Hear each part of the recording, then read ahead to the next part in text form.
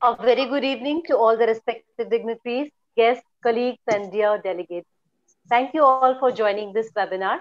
I, Dr. Preeti Bharadwaj, Head of the Department of Orthodontics at Mansarovar Dental College, extends a warm and hearty welcome to Honorable Chief Guest, Dr. Jyotendra Kumar Sir, Honorable Thank you, Guest of ma'am. Honor, Dr. U.S. Krishna Naik Sir, respected Dean Mansarovar Dental College, Dr. Gurudat Naik Sir, Eminent Speaker, Dr. Ramesh Sablok Sir, President ICD Section 6, Dr. R.P. Gupta Sir, Professor Dr. Mahesh Verma Sir, Secretary General ICD Section 6, Dr. Rajiv Chuk Sir, Organizing Chairperson, respected Dr. D.N. Kapoor Sir, Deputy Regent, Central Zone ICD Section 6, Dr. V.S. Kohli Sir, Fellows of ICD, colleagues, and dear delegates.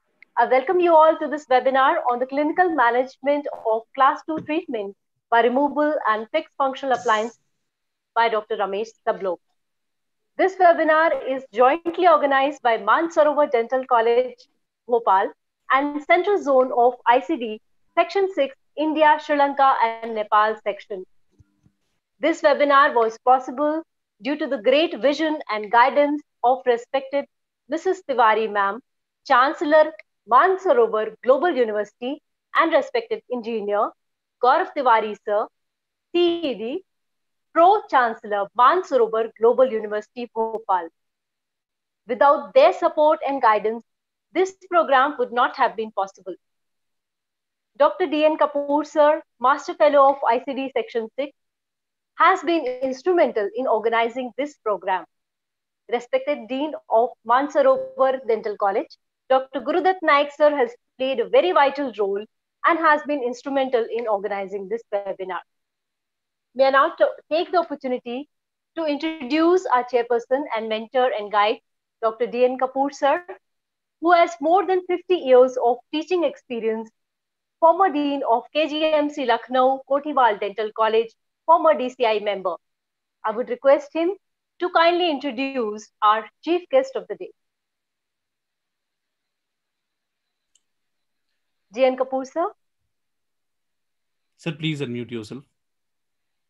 Am I audible? Yes. Hello?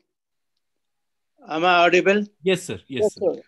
It is my privilege to welcome Professor Jyotendra Kumar, Professor Krishna Naik, and Dr. Ramesh Sablok, and our President, International College of Dentists, Dr. R.B. Gupta, on the dais, and it's a pleasure to introduce Dr. Jyotendra Kumar as chief guest for this webinar, which is arranged for celebrating the centenary year of International College of Dentists head's office, which is located in Michigan, USA.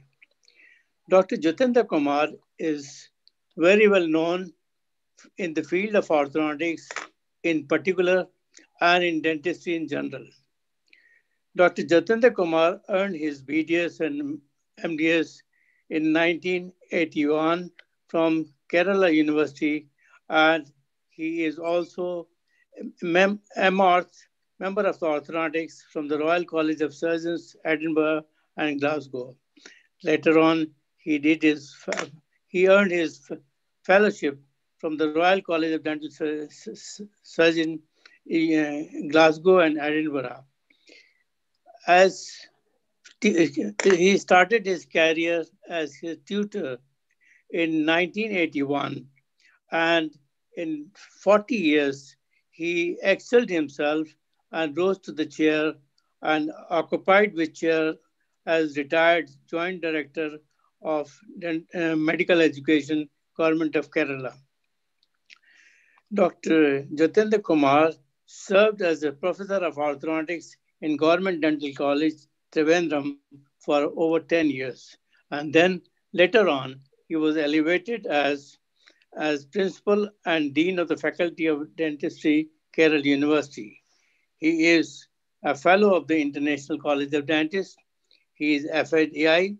He is fellow of the Perry Fishward Academy.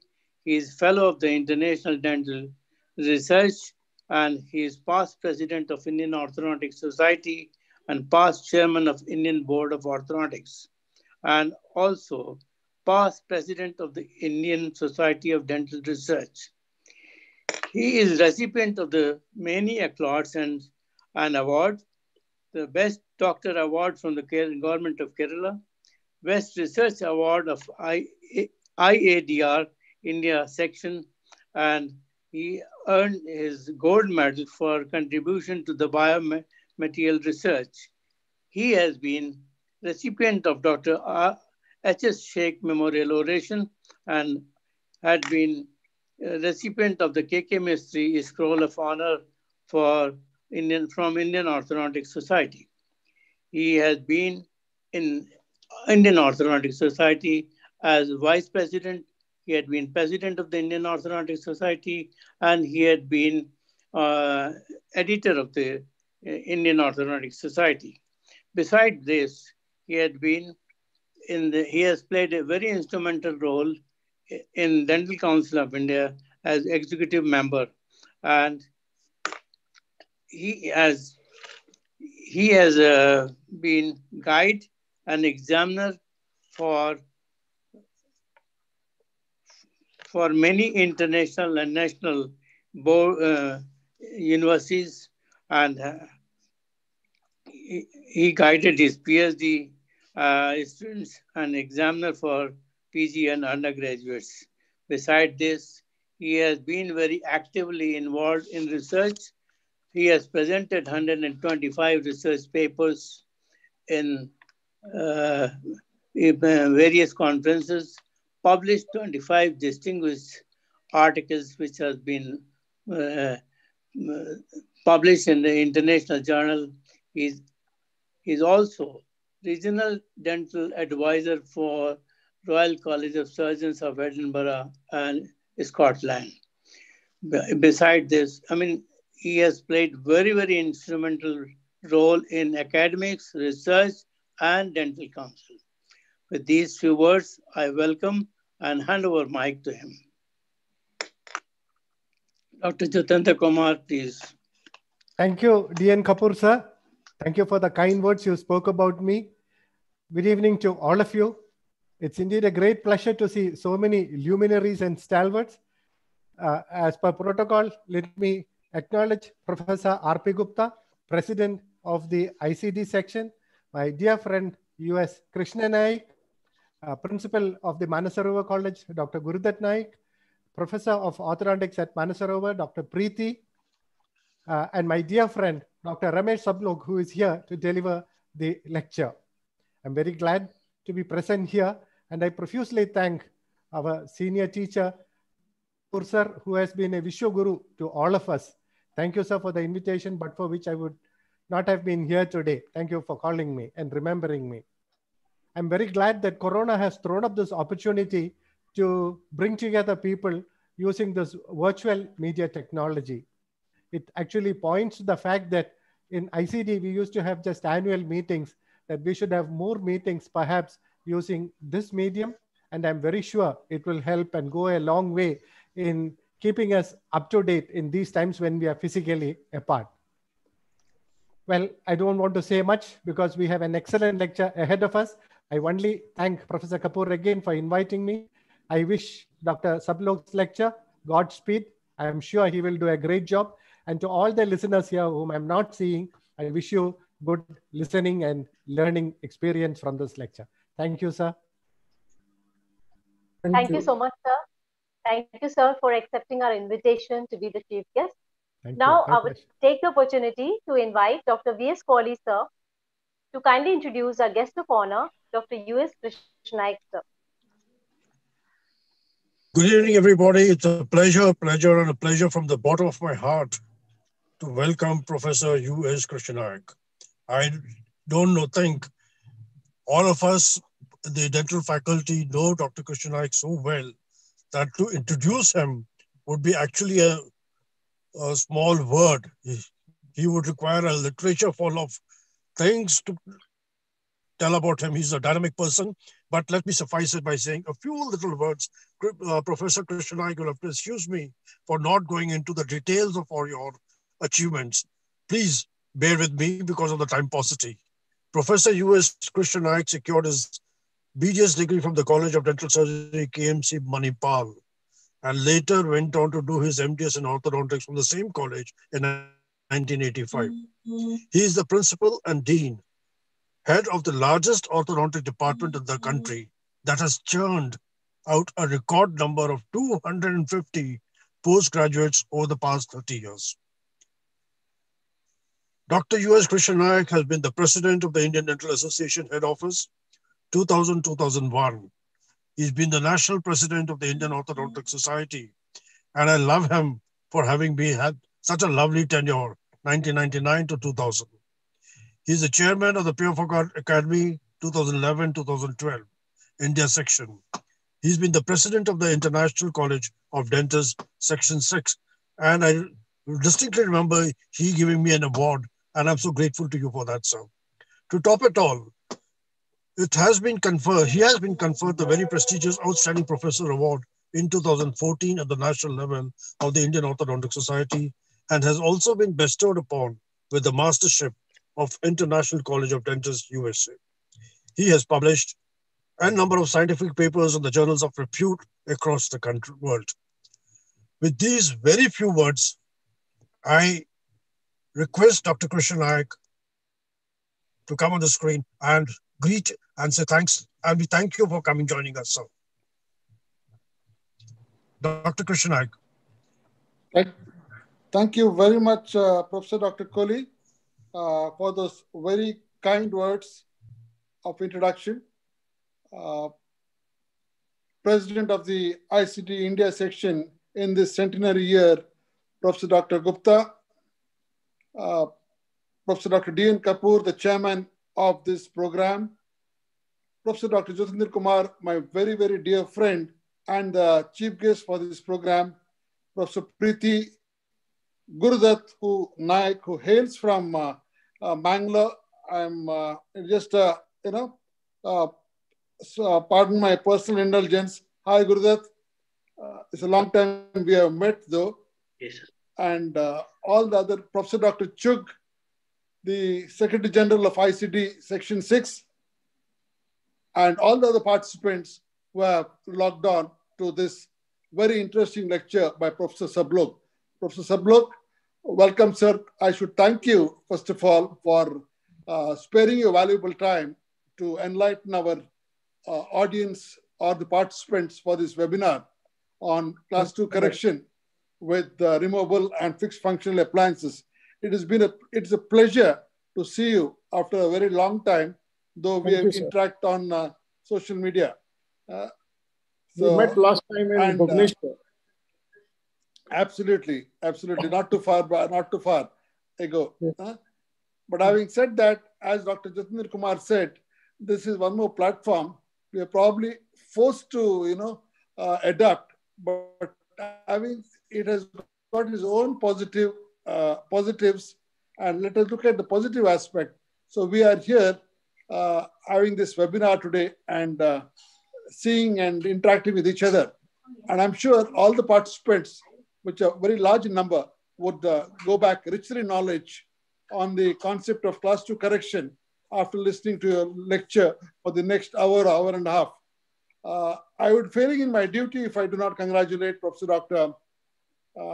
D.N. Kapoor and the entire team behind this team of Mansarovar Dental College, Professor Dr. Preeti, Professor Gurudutt, and I'm sorry, I cannot recollect the names of the Chancellor and the Pro-Chancellor who Preeti mentioned. I also congratulate them and thank them for supporting this activity of the ICD in its centenary year. And I wish this function, this webinar, all the very best and a very fruitful next 1.5 hours for each participant who has logged in. Thank you very much, Professor Dr. Sablok, and thank you, Dr. D.N. Kapoor, for giving me this opportunity to share or participate in this program with luminaries like Dr. Sablok, Dr. Jyotinder Kumar, Dr. V.S. Kohli, and Dr. D.N. Kapoor himself, Dr. Preeti, not to forget all my other senior colleagues like Professor Chugh, etc. Thank you very much and all the very best. God bless. Thank you. Thank you so much, sir, for your words of wisdom. Thank you so much. May I now take the opportunity to introduce our eminent speaker, Dr. Ramesh Sablok, sir, who completed his undergraduation and post-graduation from prestigious KGMC Lucknow, his master's in orthodontics from Louisiana State University, USA, and his fellowship from Royal College of Surgeons and Physicians, Edinburgh, diplomat of Royal College of Surgeons, and he has certified specialization in lingual orthodontics, Invisalign, growth modification with the functional appliances. He is recipient of numerous honors and awards. He has a professional experience of above 40 years in both clinical and academic aspects. He is currently a consultant orthodontist in USA. He has a number of publications to his credit and has conducted more than 150 workshops and courses on various aspects in orthodontics. Recently published chapter in the book on functional appliance by Dr. William Clark. So may I now request Dr. Ramesh Sablok, sir, to kindly share his knowledge through his presentation. Thank you so much. Thank you. So today I'm going to speak to you about the clinical management of the removable and fixed functional appliances. With the time framework, we will see that how much we covered today. So let us start firstly with the removable appliances. And basically, I'm going to talk about firstly about the growth modification, then the factors for improving the effectiveness of the class 2 treatment, especially the timing of the treatment, the stage of the skeletal maturity, individual patient responsiveness, clinical management of the twin block appliance, and fixed twin blocks, and then we come over to the clinical management of the forces appliance. Can you hear me? Hello? Yes, sir. Yes, sir. Perfect. Please. You, sir. Yes, sir. If you don't hear me, just stop me. Just tell me. Sure, sir. Sure. So today I'm going to talk to you about the dentofacial orthopedics in 5 dimensions. We as clinicians, but the more important thing, especially in a growing patient, the most important thing is the 4th dimension, which is somehow is more important than the earlier 3 I mentioned, which should we also take into considerations, because the child may be growing or what level of the skeletal maturity is there. So time is another dimension which we should take into consideration. Now the question is asked, does timing of the orthodontic treatment influence the outcome significantly? Or we should ask that at what stage of skeletal maturity we should treat this particular patient. And the second question we ask is the treatment timing different in different malocclusions? So if we see this patient who came to me at 12 years of age, she's at the peak of the pubertal growth spurt. She has got a retrognathic mandible and of course, quite a bit of dental velar protrusion, short facial height. Now, these kind of patients are perfect for growth modification. How we treat these patients? And when we treat it at the right time, at 12 years, that is at the peak of the pubertal growth spurts, that is you see a beautiful smile, profile of the patient, as well as the profile has improved, the vertical has improved, and this is how we treat patients with the functional appliances. So when we talk about the available treatment strategies for the class 2 treatment, there are many options available. You have functional appliances, you have molar distalization appliances, you have class 2 elastics, or you have got extraoral headgears. Today, we are concentrating on the functional appliances. So when we talk about the functional appliances, we are going to talk about how do they work and at what age should we use them? And then what are the different type of functional appliances, fixed or removable, and which cases should we choose? And then we should also discuss about how much do the patients wear them? What is the compliance level of the patients? So what is a functional appliance basically? A functional appliance is a removable or fixed appliance that alters the posture of the mandible and transmits the forces created by the resulting stretch of the muscles and soft tissues and by the change of the neuromuscular environment to the dental and skeletal tissues to produce movement of the teeth and the modification of the growth. So what is the concept of the functional therapy? The functional appliances basically posture the mandible downward and forward with the intent that the muscles and the soft tissue pressure attempting to reposition the jaw back to the original position would modify the jaw growth to correct the class 2 skeletal pattern. So this destruction of the mandibular condyles out of the glenoid fossa reduces the pressure on the actually growing condylar cartilage and alters the muscle tension on the condyles, increasing the amount of endochondral growth. Now, basically, all functional appliances induce a change in the postural activity of the craniofacial musculature. So basically, they all induce a change in the craniofacial postural activity of the craniofacial musculature when we bring the mandible forward. This change or this pressure of change in the postural activity leads to the changes in the skeletal adaptations of the condyle as well as in the glenoid fossa and change in the growth of the TM joint. In this picture, cephalometric tracings, you can see when we keep a functional appliance, the mandible, it postures the mandible forward and the condyle is brought forward downward from the eminence, which removes the unusual functional stresses, and indirectly the retractor group of muscles are activated, exerting some force against the maxillary arch, and it restricts the growth of the maxilla. So what are the changes taking place in the condyle and the glenoid fossa? When you see this, there's a divergent growth factors that move the jaw bases forward. The articular effectiveness of this activator appliance, which all of us knows, moves the condyle into a forward downward position and adaptation to the new position through the condylar growth. So adaptation to the new position by remodeling of the fossa as well as the new bone formation takes place on the condylar head, condylar cartilage. When we see a patient at 12 years of age and which has got retrognathic mandible, it is right at the peak of the pubertal growth spurt, and you see within 2 years, we are able to get a nice profile.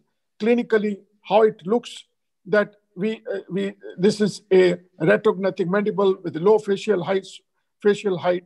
And if you see the changes in 3 dimensions, it increases the vertical, it moves the lower jaw forward and improves the profile.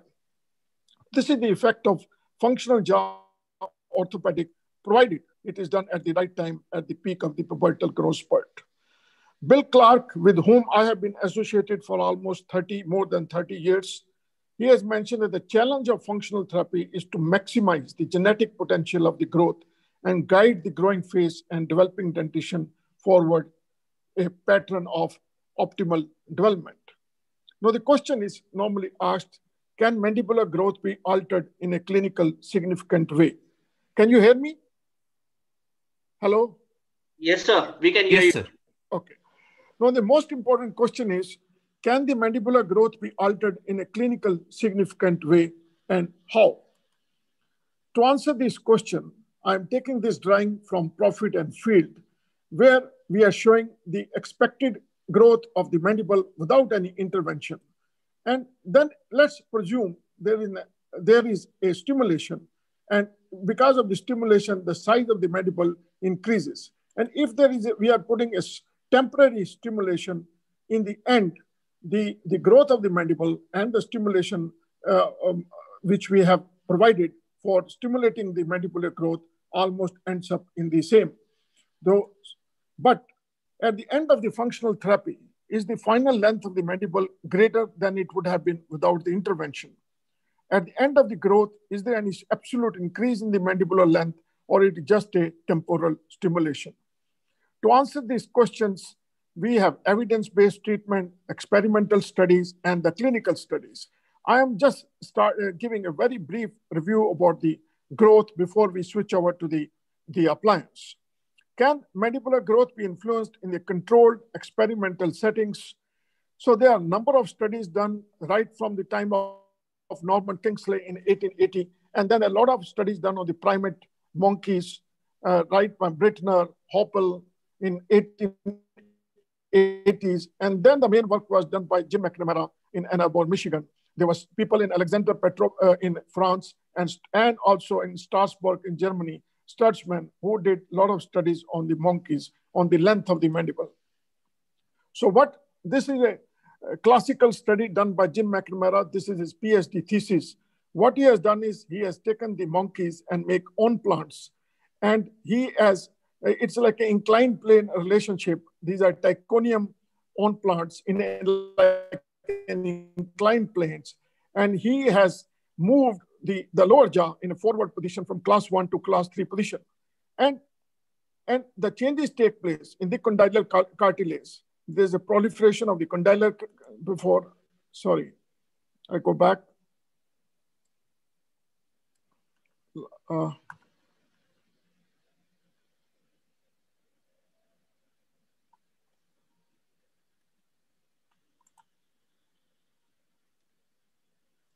So this is the monkey studies. There's a proliferation of the condylar cartilage in this group, as well as changes in the condyle. There's the proliferation of the osteocytes, as well as the post-glenoid fossa after the forces are put, or the appliance is put. And after 2 weeks, you see quite a bit of proliferation of the condylar cartilage, as well as in the bones, osteocytes. And after 24 weeks, there's the establishment, almost a new establishment, new bone is formed, and you will see that the condyle is moving forward, and there is a proliferation of the condyle.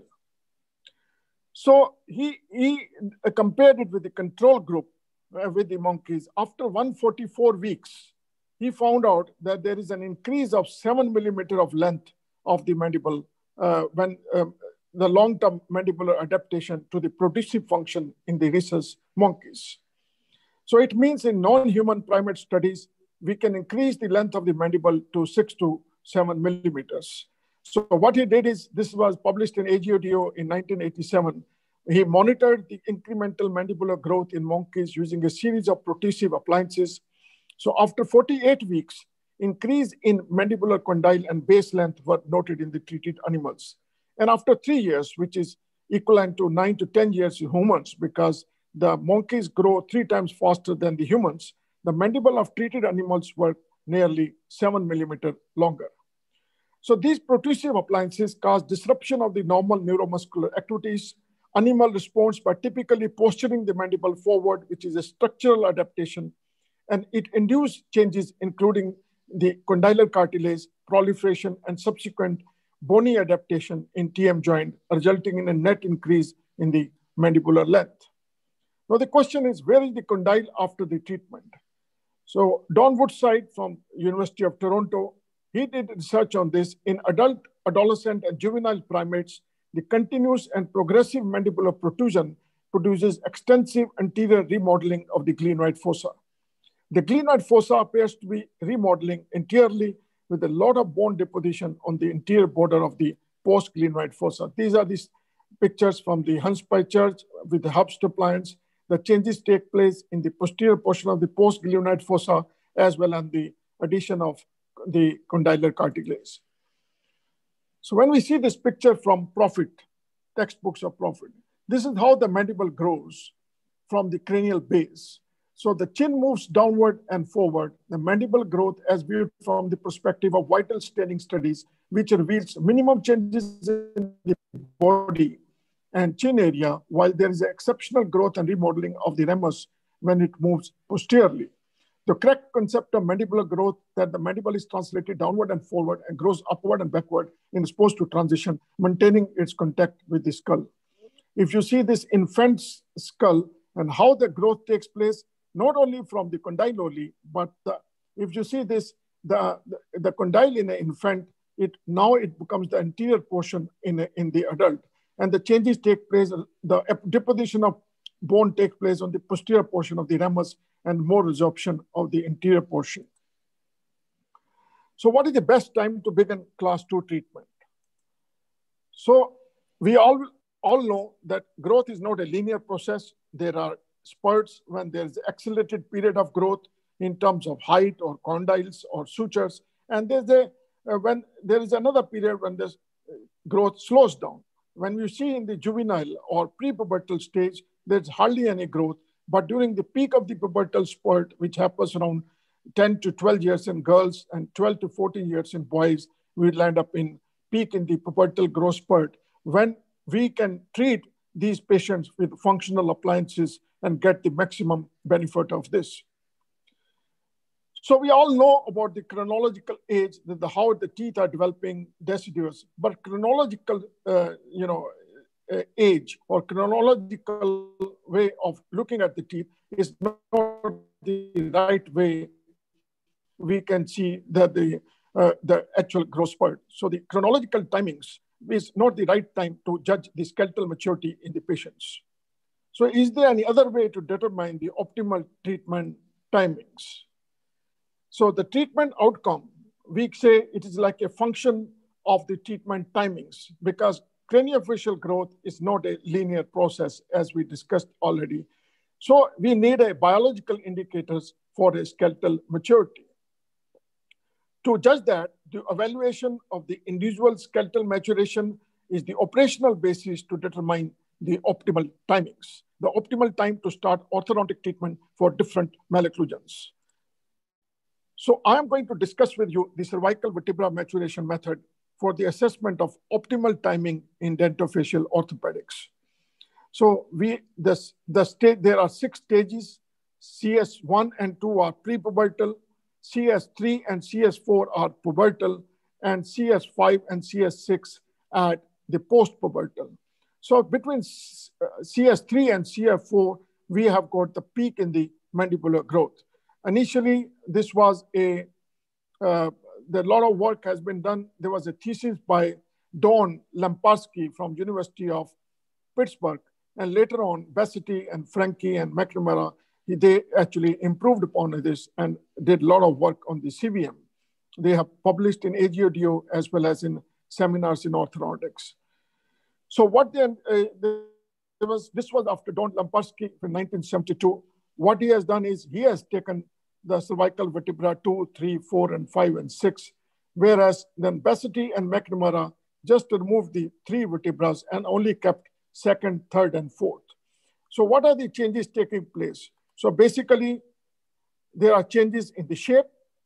We have got trapezoidal shapes, and then we have got notches, and then we have got rectangular horizontal, then we have square, and then we have rectangular vertical. So I'm going to spend 5 minutes teaching you how to see the level of the skeletal maturity with CVM. Let's talk about CS1. So when we see the cervical stage 1, all lower borders are flat, and C3 and C4 are trapezoidal in shape. And we compare it by a cheddar cheese. When we see the cheese, and we compare this type, the lower borders equivalent to a cheddar cheese. So basically in CS1, it is the lower surfaces are flat and the shape is trapezoidal in shape. In CS2, there's a notch, and still they are in trapezoidal in form, and there is a concavity in the cervical vertebra 2, and we again compare it with the cheddar cheese. Whereas in CS3, which is a very important stage, and we say this is the peak interval starts, the peak of the pubertal growth spurt, where the notches starts with the lower border of the 2nd and 3rd vertebra, and the shape is trapezoidal or rectangular horizontal in shape. Again, we compare it with the cheddar cheese. Now, this is the most important stage. The peak interval ends at this stage, the pubertal peak, and there are notches in 2nd, 3rd, and 4th vertebra. And this is just after 1 year after the pubertal growth spurt CS4. And this is the peak interval ended 1 year before this stage, CS5. It's like a marshmallow. Marshmallow is a confectionery in USA. It's like a, you get in the market. And this is the shape is more of a squarish in nature, and little bit bite has been cut from the down. So he compared it, McNamara, to the marshmallow stage. So there are concavities on C2, C3, C4, and the shape is more squarish in shape, CS5. Whereas in CS6, the growth is over, completed now, and all borders show the concavities, and at least one of the bodies, C3, they are rectangular vertical in shape. And he has compared it with the marshmallow stage. So it is very easy, evaluated on the same cephalogram, which we use for orthodontic diagnosis. It takes only 20 seconds to see the level of the growth, and it is reproducible in 90% of the patients. Now, one of the greatest effects of the functional orthopedic appliances occur when the peak in the mandibular growth is included in the treatment period. When we see the pre-pubertal stage, it is very good for rapid mandibular expansion, or for when we use in class 3 cases, the face mask. But the pubertal growth spurt, or the peak of the pubertal growth spurt, is best utilized during the growth modification with the functional appliances. And then we should also know when the growth is over for placing the implants, or when we go for the orthognathic surgery. So the greater effects of functional orthopedic appliances occur when the peak in the mandibular growth is included in the treatment period. So this 1 year of period during which the greatest increase in the total mandibular length we are including from condylon to nathyon occurs in the individual patients. And this peak, it happens, the maximum increase is around 5.5 millimeter. The growth takes place in this patient. So if this was a study which was done by McNamara and Gu, he's from Peking. So between C3 and C4, the maximum growth changes take place. So this is from C1, C2, C3, C4, C5, and C6. So this is the period we should take into consideration when we are treating patients with the functional appliances. Now the question comes, functional jaw orthopedics class 2 appliances, are they effective in improving significantly the mandibular length and the sagittal position? To answer these questions, there are two factors for improving the effectiveness of class 2 treatment. The first one is the timing of the treatment, the stage of the skeletal maturity, and the second one is individual patient responsiveness. So let's talk about the timing of treatment, the stage of the skeletal maturity. This is a master article by Tiziano, Bassetti, Lorenzo, Franchi, and McNamara. Those who are orthodontists, they know they are the legends in orthodontics who have published, I think, thousands of articles and books. And this was done with the chairman from Italy, Paolo Cosa. She's a dear friend. Tiziano Bassetti is no more with us. He died while he was giving a symposium in Czechoslovakia. During treatment of the class 2 malocclusion with functional appliances, does the mandible grow more than in the masked, untreated control? What is the role of the treatment timing? So there was the updated version of this article in AGODO in 2011. So there were around 723 articles, out of which he selected 28 studies. And out of 28 studies, only 8 studies were giving information about the skeletal maturity of the treated or untreated subjects by means of a biological indicator, either a hand and wrist analysis or CVM method. If you see these studies, these were the landmark studies by Tulloch from North Carolina for early treatment, by Kevin Bryan on the twin block in England. And then there are a number of people like Keeling from Florida. These were the studies. And ultimately they found out there are 8 studies who has taken the biological indicators. But the studies which were done in pre-peak period, too early, like 7 to 8 years, the amount of supplementary growth was only less than 2 millimeter, almost negligible. So we take an effective supplementary increase, at least minimum 3 millimeter, it should be an effective outcome. So there were only, if you see here, so 1.3 millimeter in prepubertal, and in pubertal, if you are doing functional appliances, the increase in the supplementary mandibular growth is 4.3 millimeter. So if you go through this sectogram, and we draw a line here, so anything below this sectogram or below less than 2 millimeter, which was the treatment was done before the pubertal peak spurt, and this was done during the pubertal peak or after the pubertal peak, and this one increase in the length of the mandible was 4 to 4.5 millimeter. So timing is so important factor in treating patients with functional appliances. So the gist of this presentation of this article was the treatment of class 2 malocclusion at a prepubertal stage of development does not produce clinical significant supplementary elongation of the mandible, average about 1.4 millimeter, which is nothing. So the treatment of class 2 malocclusion at a pubertal stage of development, treatment, including the peak in the mandibular growth, produces a significantly growth of supplementary elongation of the mandible, average around 4 millimeters. Let's see Catherine. She was 12 years of 2 months of age. She was at the C3, which is peak of the pubertal growth spurt, and she was having an overjet of around 12 millimeters. She was treated with the twin block for 10 months and fixed appliances for 1 year, almost 2 years of treatment. And within 14 years, we got a beautiful profile. And see from here, and we got a length increase in the supplementary length of mandible around 10 millimeters. This is the post-treatment at CS5. We started treatment at CS2. So the timing is so important factor in treating patients with functional appliances. Not only see the projection of the chin, how we have improved from here to here. And this can only happen if you treat the patients at the best possible peak of the pubertal growth spurt. So not only that, when you're treating patients at the functional jaw orthopedics at adolescent growth spurt, followed with the fixed appliances, the effective length of the mandible is more than 3 millimeters. And the treatment is shorter because the mandible is going to grow faster and the result will be faster. So you can finish the whole treatment in 2 years as compared to if people start in the early treatment, it leads to 4 years of treatment. And not only that, there will be optimal final intercuspitation at the end of the post-pubertal stage, and there will be good stability. Now, what is the role of timing on long-term outcome of the class 2 treatment? So there's one clinical studies by Fulton where he found out with the bionators that the actual length of the mandible which increased in 5 millimeters in long-term evaluations. To summarize the timing, we come on the stage of skeletal maturity. In class 2 patient, treatment timing can influence the effectiveness of treatment on mandibular growth. Timing at puberty is better.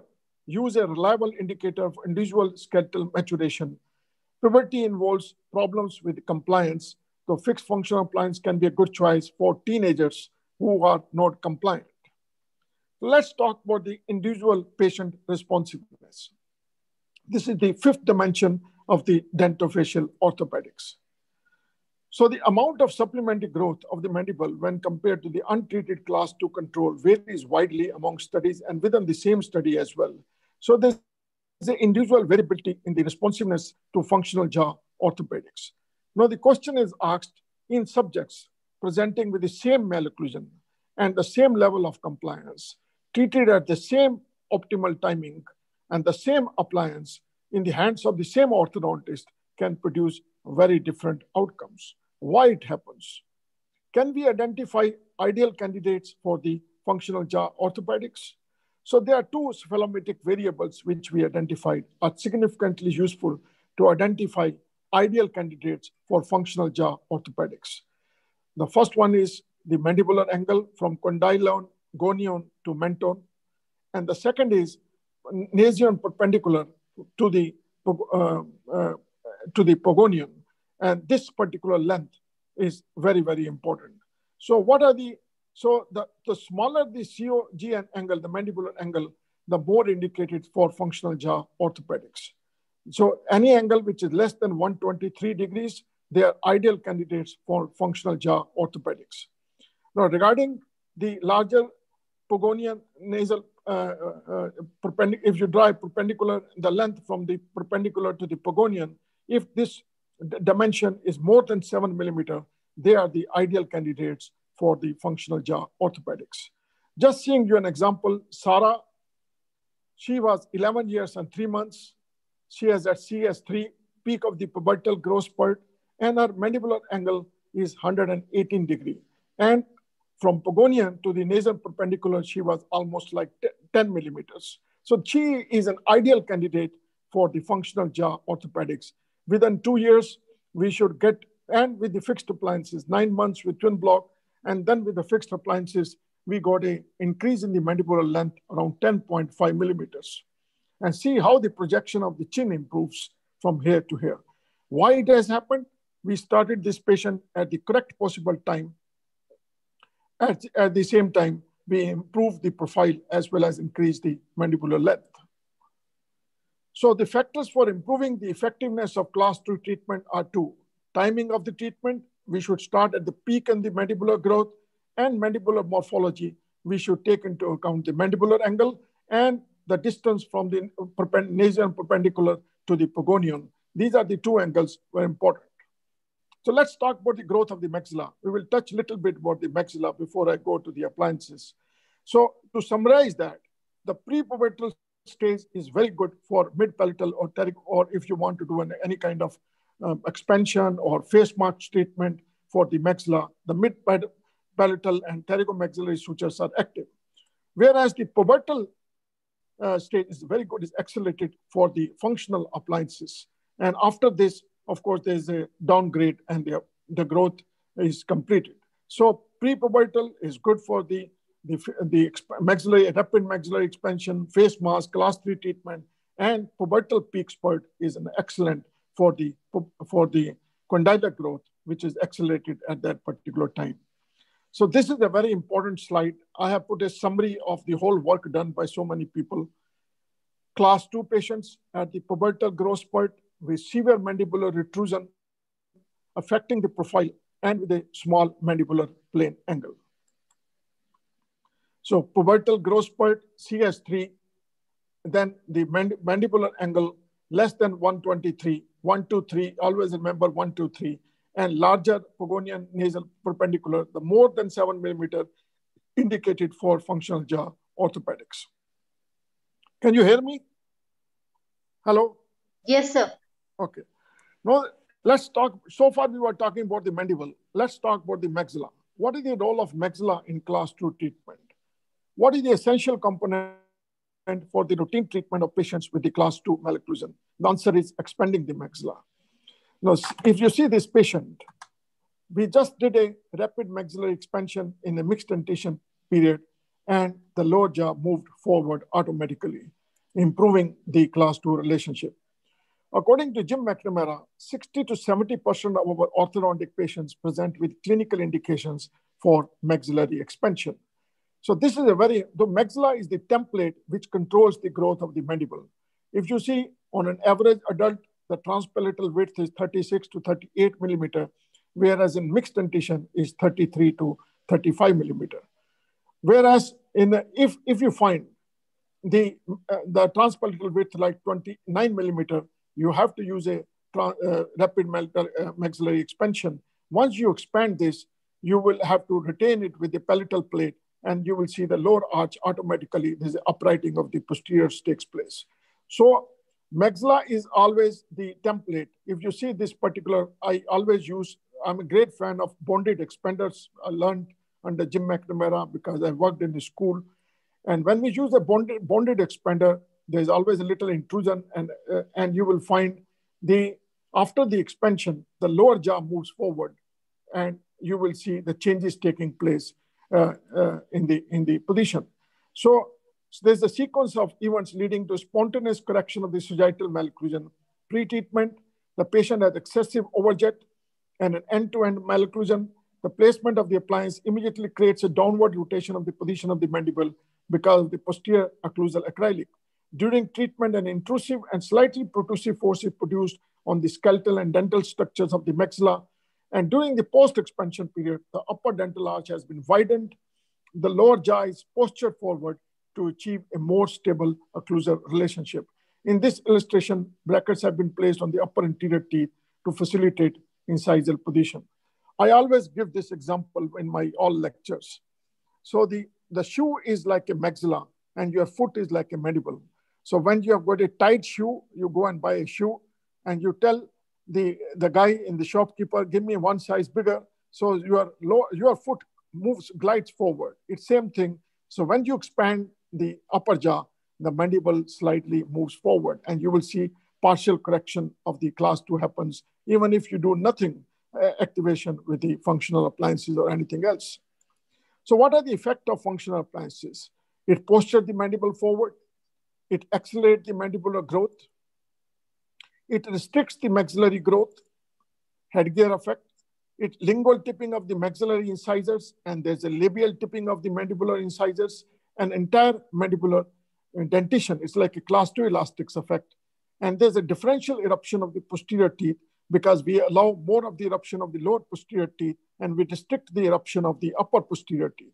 So there's a rotation of the occlusal plane and it affects speech and aesthetics. And there's a changes in the neuromuscular environment and function. And there are adaptive changes taking place in the glenoid fossa whenever we bring the lower jaw forward. So this with the changes with the activator appliance, which was the first active functional appliance. So what happens? The upper incisor retrocline, A point can move distally with the incisor roots to indicate an apparent maxillary skeletal change in the studies where A point is used to assess the position of the maxilla. And part of the overjet correction takes place because the Anderson appliance has got a skeletal effect. The lower jaw moves forward, but there's increasing evidence that any mandibular growth is not in excess with the genetically distinct. But if you see this activator appliance, we allow the eruption of the posterior teeth. Significant, there's increase in the lower facial height because of the eruption of the lower molars and premolars. And also a study by Sabina Roff and Hans Purchas, they have treated with the Anderson appliance that there's an increase in the effective vertical condylar growth compared with the acetate templates of Bolton normals, and a greater vertical movement development of the chin takes place. So to summarize the changes with the activator, there's a retraction of the incisors, there's a flaring of the lower interiors, which happens with all the functional appliances. There's a more forward growth of the mandible because we are bringing it forward with the functional appliances, and there's a downward growth of the chin. So let's talk about the principles of functional therapy. First is the overbite correction, how the overbite correction takes place in the functional appliances. We limit the incisor eruption and we allow the differential eruption of the posterior teeth. Like in twin block, we always grind the upper bite block to allow the eruption of the posterior teeth. This is how the bite opening takes place. How we correct the overjet correction. There's the accelerated mandibular growth because of the activation, which we have done with the functional appliances, whether it is a twin block or a bionator or an activator, or restricting the maxillary growth. And there's a maxillary incisor retraction when we are using any kind of functional appliances because there's a reciprocal effect. And there is always some kind of proclination of the lower incisors, even if you don't want. So what happens when you bring the lower jaw forward?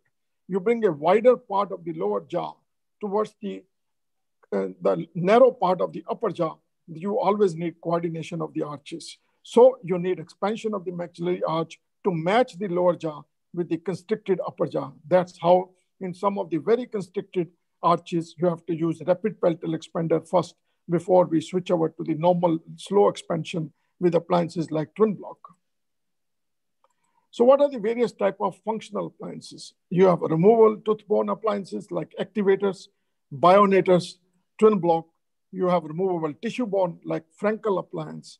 And then you have fixed tooth-borne appliances like Herbst, Jasper jumper, Forces, bite fixer, and there are so many more. The basic concept remains the same. Let's talk a little bit about the historical regulation of the functional appliances. The first one, the Norman Kingsley in USA, who gave the concept of the jumping the bite.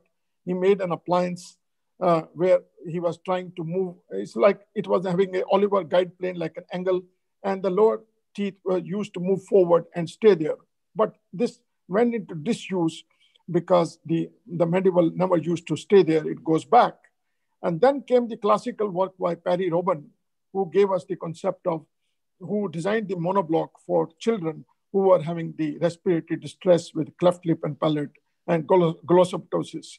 And then this was the one-piece appliance monoblock. He was from France.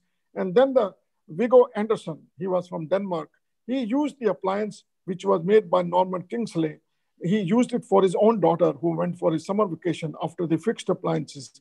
And he was amazed to see that there was more growth of the lower jaw and the occlusion has become much better. And then he called this this appliance initially as a, biomechanic working retainer. And then Anderson, who was in Denmark, he met with the Carl Huppel, who was a periodontist. They modified the biomechanic working retainer and they made it an activator. It was a loose appliance used to be used by the muscles and one-piece appliance, and he called it an activator, which we call it Anderson activator. Then Harwood, Woodside, and Don Woodside, they increased the height of the vertical height of the posterior bite block. He said there's more cooperation compliance when you increase the height, and also it improves the sagittal correction. And then there was so much of acrylic. The Wilhelm Balters from Germany, he removed the acrylic and he made it put more of the wired structures and made it a bionator. And then Rolf Frenkel, who made the concept of functional regulators, Frenkel appliance by lip pads and buccal pads, so that he said remove the stimuli, remove the all kind of stresses, and you will find more of the expansion. So as patients who have got a lot of muscle problems, functional regulator or Frenkel appliance is the appliance of choice. Because these days we don't use it because complicated appliance, too much of wire work.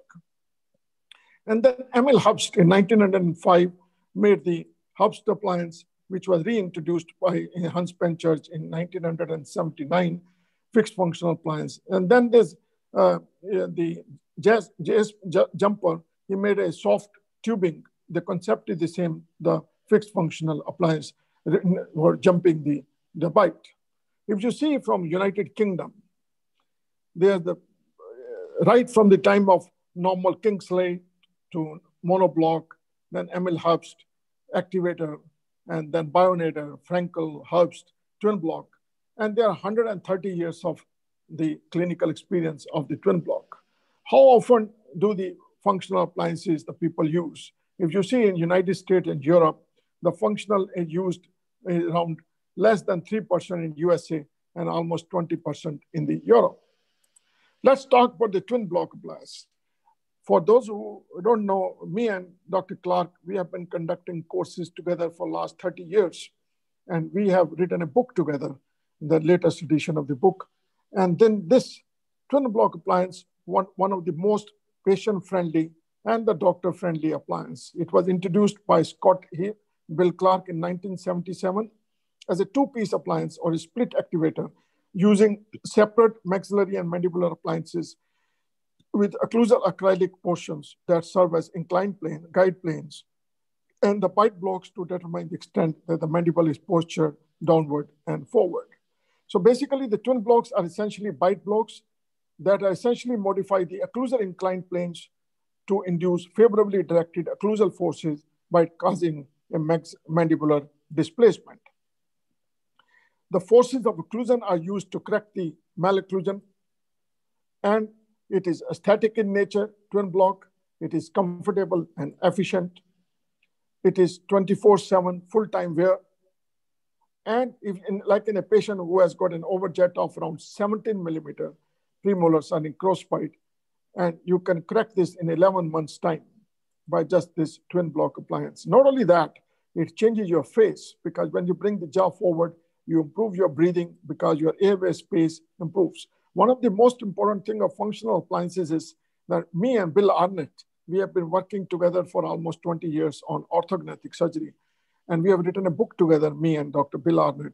So we have come out with there's a less risk of the sleep apnea when we bring the jaw forward, especially in the growing patients.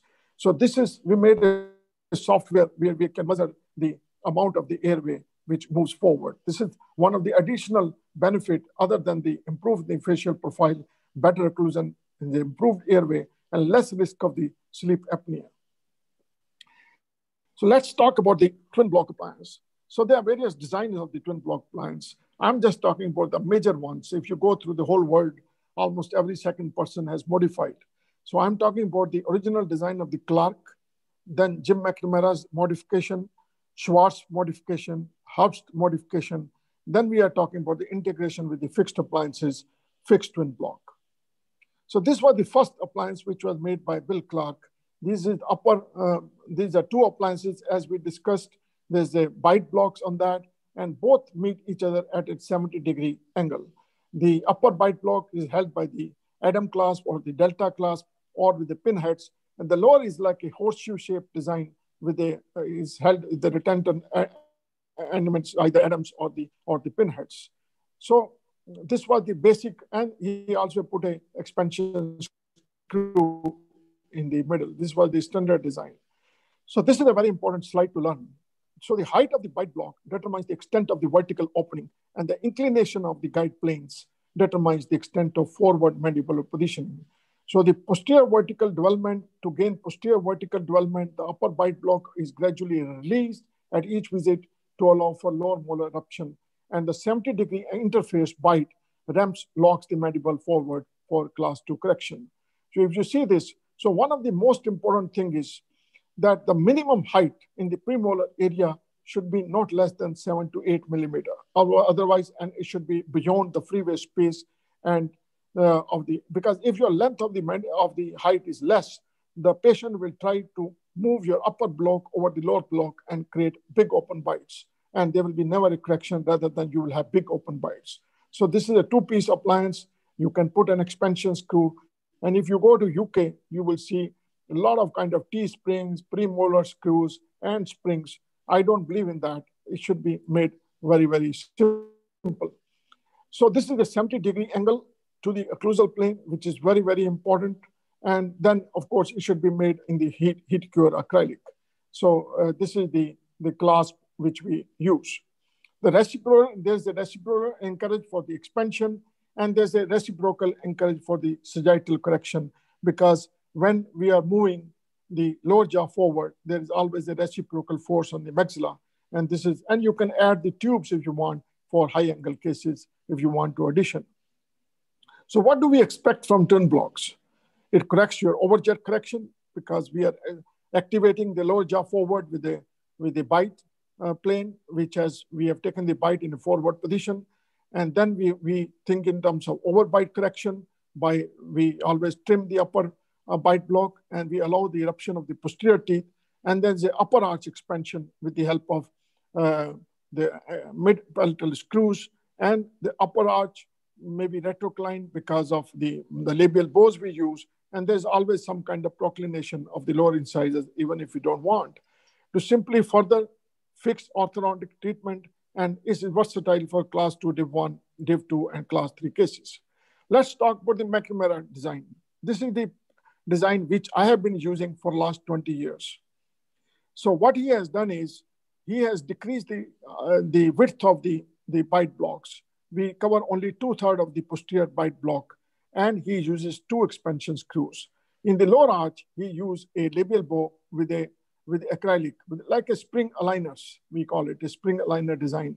And then, of course, you have Adams and the labial bow and 70-degree angle. He also extends the lower bite block till the molars, because he sees that the one designed with the Clark is very, very flimsy, and patient can sometimes eat the appliance because it is so small, like a horseshoe shape. So Jim McNamara extends the acrylic till second molars, but it is no contact is made between the first and second molars. It is just for the sake of retention. So this is McNamara design, 2 expansion screws. And sometimes he uses screws in the lower just to upright the posteriors. You can't expand the lower arch. And this is the design of and if you know about Kristen Mills, she's in Vancouver, who has done a lot of work in twin block. Actually, there are a few people around the globe who has done a lot of work on the twin block. One is Kristen Mills, she's in Vancouver, Forbes Leishman in New Zealand, and then Bill Clark and myself. We have done a lot of work on the modifications of the twin block appliance. And then if you want to have an expansion of the arches, he puts in the upper and lower. And this is another design which Jim McNamara gave, where people, just to prevent the lower anterior flaring, he covers the lower incisors. And one of the most important things is that you have to leave at least 1 millimeter or 2 millimeter of space between the lower inclined plane and the embrasure between the second premolar and the molar, or with the E and 6, because sometimes this is the improper design. The technician will make appliance till this place, so it will not allow the eruption of the posterior teeth. If you see the book of Dr. Bill Clark, he has made a lot of different kind of designs. He has made sagittal screws for class 2, div 2 kind of cases, 3-way expansion, or he has added many different kind of an expansion screws. Just if there's a div 2 kind of a case, I will prefer to go for a small 6-month treatment with the fixed appliances before we switch over to the fixed appliances. In UK, most of you should know that you can get blocks of the acrylic, and then you can use those blocks to make the heat cure this thing. So I'm adding one more concept. This is a sagittally guided twin block. This is from China, my friend. I had been teaching in China for many years. And this is a modified twin block. So what is the design? The upper twin block is fixed, is bonded, and the lower one is removable. And this is how it functions. He put a rapid palatal expander.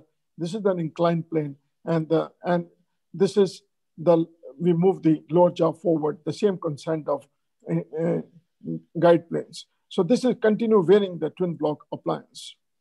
And another one from the same guy, he is using like a clear aligners and make a incline in the posteriors, in the premolar areas, so that you can bring the lower jaw forward. This is like a Invisalign, like aligners, and you can have a design for correction of the class 2 malocclusion. So what are the cases we should select for the twin block appliance? It should be an actively growing patient, skeletal class 2 malocclusion with normal maxilla and mandibular deficiency, which is a retrognathic mandible, decreased lower facial height, and then dental velar maxillary incisors are protrusive and retrusive mandibular incisors, increased overjet and deep overwide and minimal crowding. You should have good arches. So a class 2 div 1 kind of a case where the arches are upper and lower arches are nice, a growing patient with a cooperative attitude, increase in the overjet, and this is a kind of patient we should select for. This was an article by Jim McNamara, who came up with the idea that the lower jaw is retruded in 70% of the class 2 cases. If 70% of the cases are retrusions, then why we treat the maxilla? So the key to proper treatment with functional appliances is the case selection. The regulation by McNamara and Moyers that approximately 80% of the class 2 malocclusions have retrognathic mandible is very clinically significant. If 80% of these mandibles are retrognathic, how can we continue to apply mechanics which cause the retraction of the maxilla? So you can have an ideal occlusion, you can have a teeth with the upper maxillary teeth are protruding, there's the mandibular deficiency, and then there's the downward and backward growth, the vertical growers of this thing. So there are three possibilities. One is you can bring the lower jaw forward in a growing patient, in a class 2 cases, or you can do camouflage by extraction of the premolars in an adult or in adolescent patient where the growth is almost over, or you can do orthognathic surgery to bring the lower jaw forward. So this is a very important slide to learn. So how do we judge this patient is a patient for functional appliance? So what you do is you ask the patient to bring the jaw forward. So if your profile improves, that means that patient is meant for the functional appliances.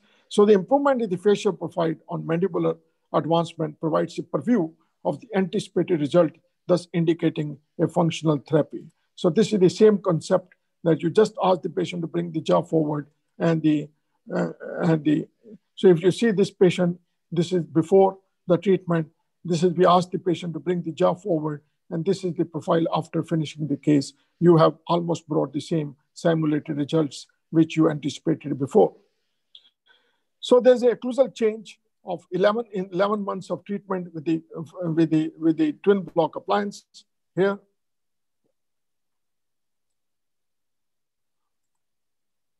So if you treat this patient, there's a occlusal change of 11 months treatment by bringing the jaw forward. So I'm not going to discuss here because I already discussed for the timing of the treatment. Basically, the adolescent stage is the best stage when we start the treatment because when there's a peak of the pubertal growth spurt. One article which was by Bassity about the treatment timing of twin block in AGA-DU, and he found out if we are starting treatment in the late mixed dentition or early permanent dentition, produces more favorable effects that include the greater skeletal contribution to molar correction and large increments in mandibular length and ramus height, and more posterior direction of the condylar growth. So the optimal timing is during or slightly after the onset of pubertal peak in growth velocity. So this is from my book, in which we found out that during the adolescence, so basically the onset of the pubertal growth spurt typically begins about 10 years in girls and approximately lasts for 2 years. And boys have a later onset, which is 12 years. The entire pubertal growth spurt can last for 4 years. 4 to 6 years. So this we have already discussed for the cervical vertebra maturation method. So the peak of the pubertal growth spurt is the best time to treat patients with the twin block appliance. So class 2 patients, this is a very good slide. At the pubertal growth spurt with severe mandibular retrusion affecting the profile and with a small mandibular plane angle. These are the ideal candidates for functional jaw orthopedics. How do we get the success with the functional appliances? Because this is a removable appliance. You are dependent on the patient compliance. The treatment timing, as we discussed, peak of the pubertal growth spurt, class 2 retrognathic mandible, and horizontal growth pattern. Patient compliance is one of the most important. Easy to wear appliance, simple appliances should be used, and appliance selection is very important. And twin block is a very good appliance. Let's talk about the stages of the treatment. So the active phase of the twin block treatment is 6 to 9 months, which is what it does in 6 to 9 months. There's a reduction of the overjet, there's a correction of deep bite, there's a correction of distal occlusion, and there's a transverse arch coordination. Once we have achieved and corrected the class 2, then we have a support appliance which stays for 3 to 6 months till the posterior teeth, the premolars and molars are fully erupted and support the corrected mandibular position while the buccal teeth settle fully into occlusion. And then for another 6 to 9 months, we reduce the appliance with the support appliance when the posterior occlusion is stabilized. So let's talk about the clinical management of the twin block appliance. Number one, are you hearing me? Hello? Yes, sir. Yes, okay. Sir. Okay. So let's talk about the clinical management of the twin block appliance. Number one is the preparation of the dental arches, impression techniques, bite registration, appliance delivery, appointment scheduling, acrylic contouring, control of the vertical dimension, appliance reactivation, and the support phase. So let's talk about the preparation of the dental arches.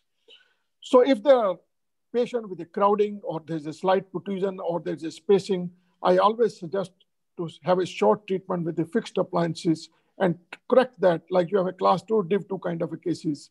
Use appliances on the front anterior teeth and the molars. Just align the arches nicely so that the life becomes easy.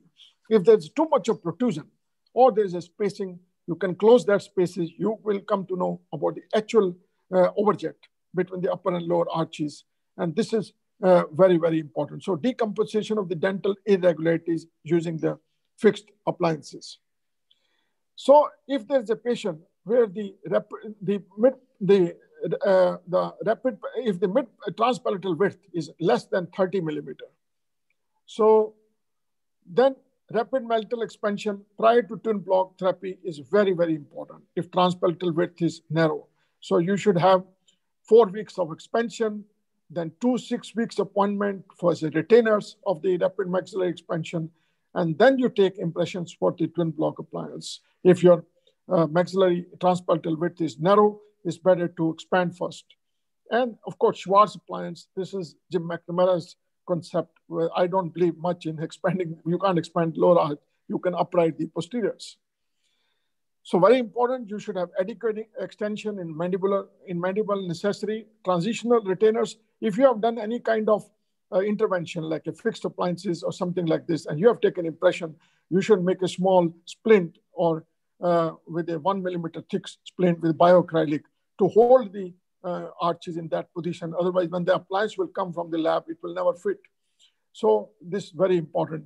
And following the rapid maxillary expansion to twin block treatment, the expander can be worn as a removable retainer. So what you do is you remove the expander after you are finished with that. After the retention period, take the impression and put back the same rapid maxillary expansion as the retainer. Otherwise, when the twin block comes from the lab, your twin block is not going to fit because there is always 20 to 30% relapse in all RME cases. So let's talk about the theories of advancements. This is an area which I have written in the textbook of Dr. Bill Clark. So there are many theories. We will discuss all of them. One is an incisal edge-to-edge theory. If you have an overjet around 10 millimeters, you can take the bite, you can advance the bite to edge. That's okay, it will work nicely. But if you have got a 15, 20 millimeter overjet, it's better to just do step by step, just extend firstly 7 to 8 millimeter. And the second step, either you can reactivate or you can make a new appliance. Another third concept in the literature is 70% theory, which is the distance of the maximal protrusion path of the mandible. So what you do is you start with you ask the patient to close the mouth in centric relation, and then you ask the patient to bring the jaw forward and measure the distance, the overjet. You take 70% of that much bite you have to activate. You bring the jaw forward in the initial stages. So what are the recommendations? Bite advancement, incisor edge to edge, up to 7 to 10 millimeter, I think is fine. But the most important thing with my experience of 30 years in the twin block cases is that you should have at least 7 to 8 millimeter of opening in the premolar region. It should be beyond the freeway space. Otherwise, while the child is sleeping, the appliance is inside, it will fall back if your vertical height of the bite blocks is not good, or it will go back and there will be relapse. And you will find in many cases where the bite block height is not good, you will find one bite block over the other, and there will be huge open bites at the back and no sagittal correction. And then you have to do aggressive reactivation after every 2 to 3 months when we bring the lower jaw forward. So I use a Projet bite gaze, which is available in USA and UK, ideal for the bite registration.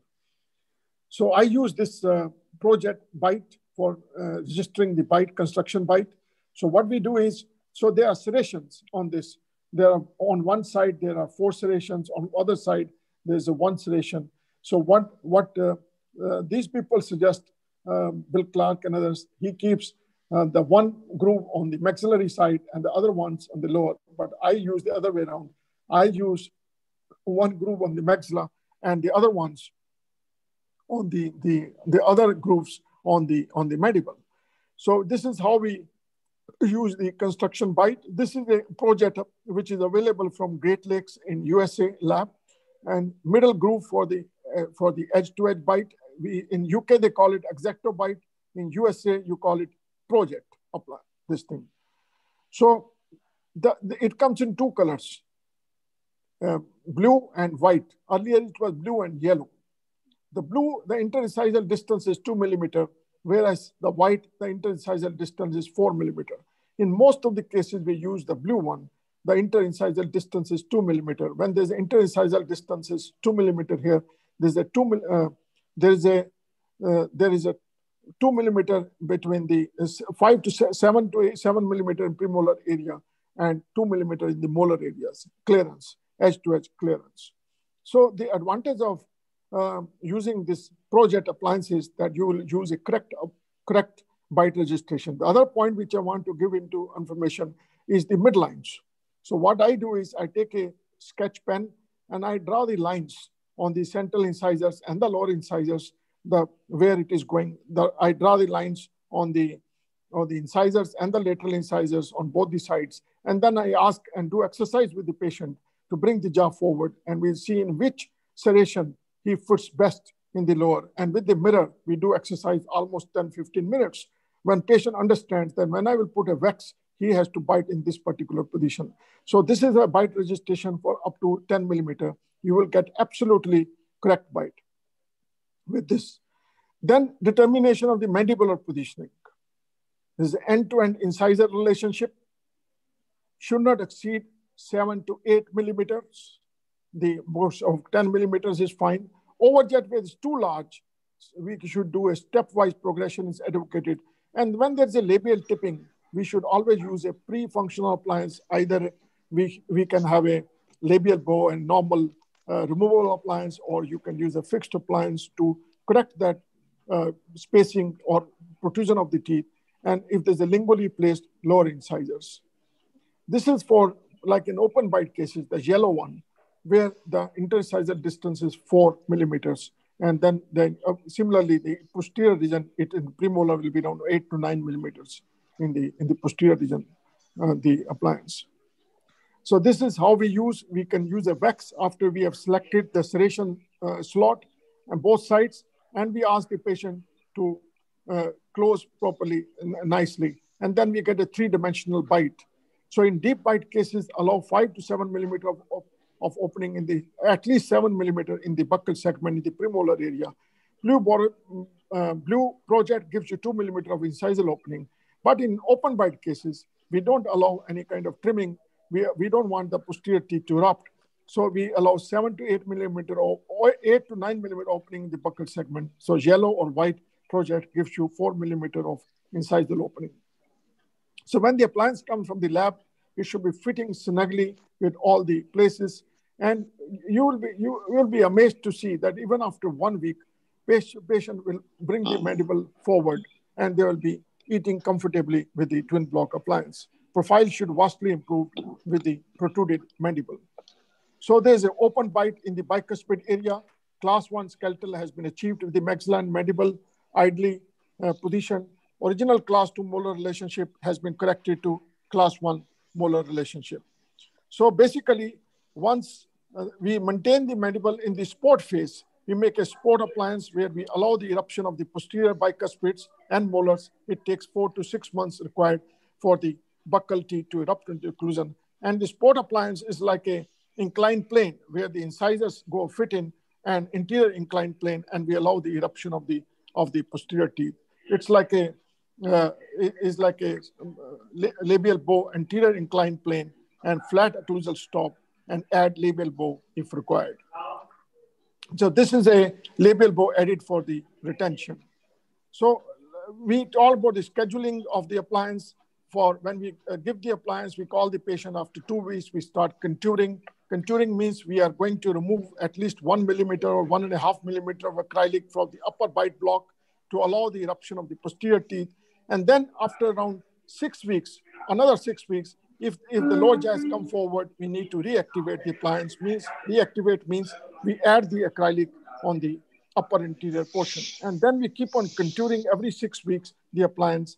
And 26 weeks, we start with the maintenance appliance. And then we take impression for the stabilization. And then if the patient is in the permanent dentition, we can go for the fixed appliance. This is how we go for the trimming of the upper posterior appliance, but we have to make sure that you maintain the integrity of the 70-degree angle. If you touch with the 70-degree inclined plane, your whole concept of the twin block finishes. It's very, very, so slowly and slowly, we remove the acrylic from the top and then from the lower appliance. And trim away trim upper block by 1 to 2 millimeter. Don't trim more than 1 to 2 millimeter, otherwise the tongue will fit in. Continue trimming at each visit to allow low molars to erupt, and lower molars erupt into the occlusion. Finally, trim the occlusal bite block. So we advance. If there's a class 2 div 2 kind of a case, I suggest to go for a small fixed appliance phase before you go that, and you can just trim the way I've explained to you. This is like a reverse, like a class 3 type of a malocclusion. It goes reverse of the, like a class 2 malocclusion.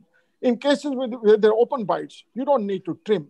Rather, it acts like a vertical correctors. You will find the ANS, PNS line. There's the intrusion of the palatal plane in these kind of patients. Even in the normal twin block, there's a little intrusion. So it covers all except the upper incisors, and we allow the incisors to erupt, and we don't allow. You can add the vertical pull headgear if you need, and this is how we treat the patients. Bill Clark has advised to use elastics in open bite cases, vertical elastics to intrude the posterior teeth, and this is the anterior open bite is reduced and distal occlusion is corrected in these kind of patients. Let's talk about the reactivation of the twin block appliance. So we have to add acrylic after 2 to 3 months. Once the lower jaw moves forward and you have an overjet of 14 millimeter or 16 millimeter, you can add acrylic every 2 to 3 months. You can use either a cold cure acrylic, which you have to add in the lab, but we should not waste time. So very good thing is try it from Dent's Ply. This comes in small blacks. This sets very fast in the light. So you make small balls and use a burr and make this rough, and then add a ball and just give it a shape. And after giving a shape, just check how much you want to add and then cure it and then polish it. Make sure that the new portion and the old portion, they submerge with each other. So this is reactivate every 2 to 3 months. And there's another concept by the Frestodent. They use this kind of screws in the upper to reactivate the appliance, or you can have this kind of a screw with the fresh student to advance the, they put it on the upper bite block to bring the lower, activate the appliance. So patient instructions, you have to wear appliance 24/7, contact if problems, remove for cleaning or for sports or swimming, saliva increase is temporary, teeth together at all the times, and turn screw, expansion screw 1 per week. And in patients who are late mixed dentition or there where there's a problem of a retention, you can use well, I don't believe in this, but this was the concept of Bill Clark. He uses a glass ionomer cement or some kind of an acrylic in the lower Adam clasps to hold it so that the patient gets used to the compliance improves. So either he uses a composite or some kind of a cement to fix the bite blocks for 2 weeks so that the compliance improves. So let's start with the clinical cases now. The first patient is Michelle. She is 12 years of age. She has got retrognathic mandible, convex profile, low facial height, and she is 12 years of age. And this is the upper incisors are protruding. And this is the occlusion. If you see, there's a marked increase in the overjet, and there's upper arch is constricted. So these are the kind of cases which is which we should treat with the twin block patients. So if you see this cephalogram, she has got an overjet of 17.5 millimeters. A and B is 8 degree. Maxillary mandibular plane angle is 20 degree. This is a horizontal growth pattern. And then these are the upper incisors flared 130 degree, lower incisors 104 degree IMPA. So these are the cases which are ideal for the twin block patients. So after 9 months with post-twin block, so we improved the profile. With 9 months, we brought the jaw forward, and this is the occlusion after 9 months. We brought the lower jaw forward, and then we just gave the A and B reduced to 3, overjet reduced to 5.5, and upper incisors, and then we just A and B and see the maxillary. And one of the most beautiful thing to remember, see the maxillary mandibular plane is 16. It means there is intrusion of the maxilla of the ANS because of the bite blocks. And lower incisors, of course, always flare. This is the post-twin block after this in this patient.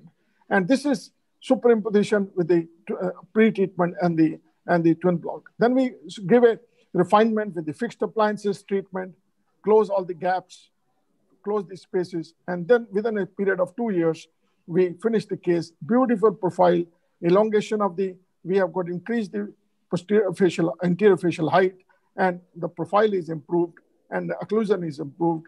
And this we treated in 2 years, exactly, post-treatment. So the overjet, this is the post-treatment, is overjet is 3.5 millimeter, A and B is 2.5 degree, and this is from post-twin block to end of the treatment. And this is the overjet in the end is around 2 millimeters, and A and B is almost, and this is from here, we have moved it to here. See how the profile improves. So these are the cases, if you treat at the right time, peak of the pubertal growth spurt with twin block appliance, you can do wonders. And what is just the summary of the cephalometric norms, and it was pre-treatment A and B was 8, and we brought it to 2.5, and maxillary mandibular plane angle 22.5 to 15. And we retracted the upper incisors, and of course we limited the protrusion of the lower incisors. That is very important. One of the side effects of the all functional appliances of the protrusion of the lower incisors, which we have to take care. This was a Libyan girl, which I treated when I was working with the government of Dubai. I was head of the department for government of Dubai for 20 years. And so this was Noor al-Huda, 11 years of age. And what I have found in my experience, you know, what is the pubertal growth spurt in the girls when you still have ease. And you see there, this is peak of the pubertal growth spurt. You see the concavity in C3 and C4. So she is almost at the peak of the pubertal growth spurt, 9 millimeter of overjet. And this is I wanted to show you and share with you the design which I use in my 90% of my patients. This is the McNamara's design, 2 expansion screws. We extend the lower twin block till the molars. And this is the design which I use. And there is a anterior labial bow in the lower, like a like a aligners. We use it like a spring aligners, which we use in the lower interiors. And this is the kind of appliance which we use. Within 4 months, we brought the lower jaw forward, almost no overjet. And this is, then this becomes like this. If you see the lateral shaft, we brought the lower jaw forward within, I think, 3 to 4 months, 9 millimeter overjet, and from here to here. And then we gave a short phase of sport appliance. This is an ideal picture of the sport appliance, which I use, because sport appliance should be such that the lower incisors go into that till the posterior teeth fully erupted. And then I gave a 9 months treatment with the fixed appliances, and this is how we finished the case. There's improvement in the post-treatment profile. So this is how this is the finished product with the post-treatment. Let's talk about Kara. She is 12 years, 5 months old, and she has got a convex profile, retruded mandible, but she came to me at the right age. Upper arch is little constricted, lower arch is contained. And so this is post-twin block. So you find typically open bites in the premolar areas. And always remember one thing, which I teach in my courses of twin block. Always take your models, bring your lower jaw forward, and see the relationship of the premolar and canine area.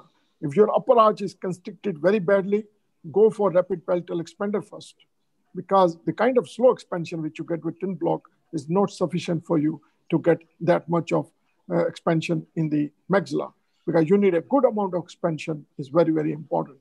So this is post-twin block, and then this is a sport appliance.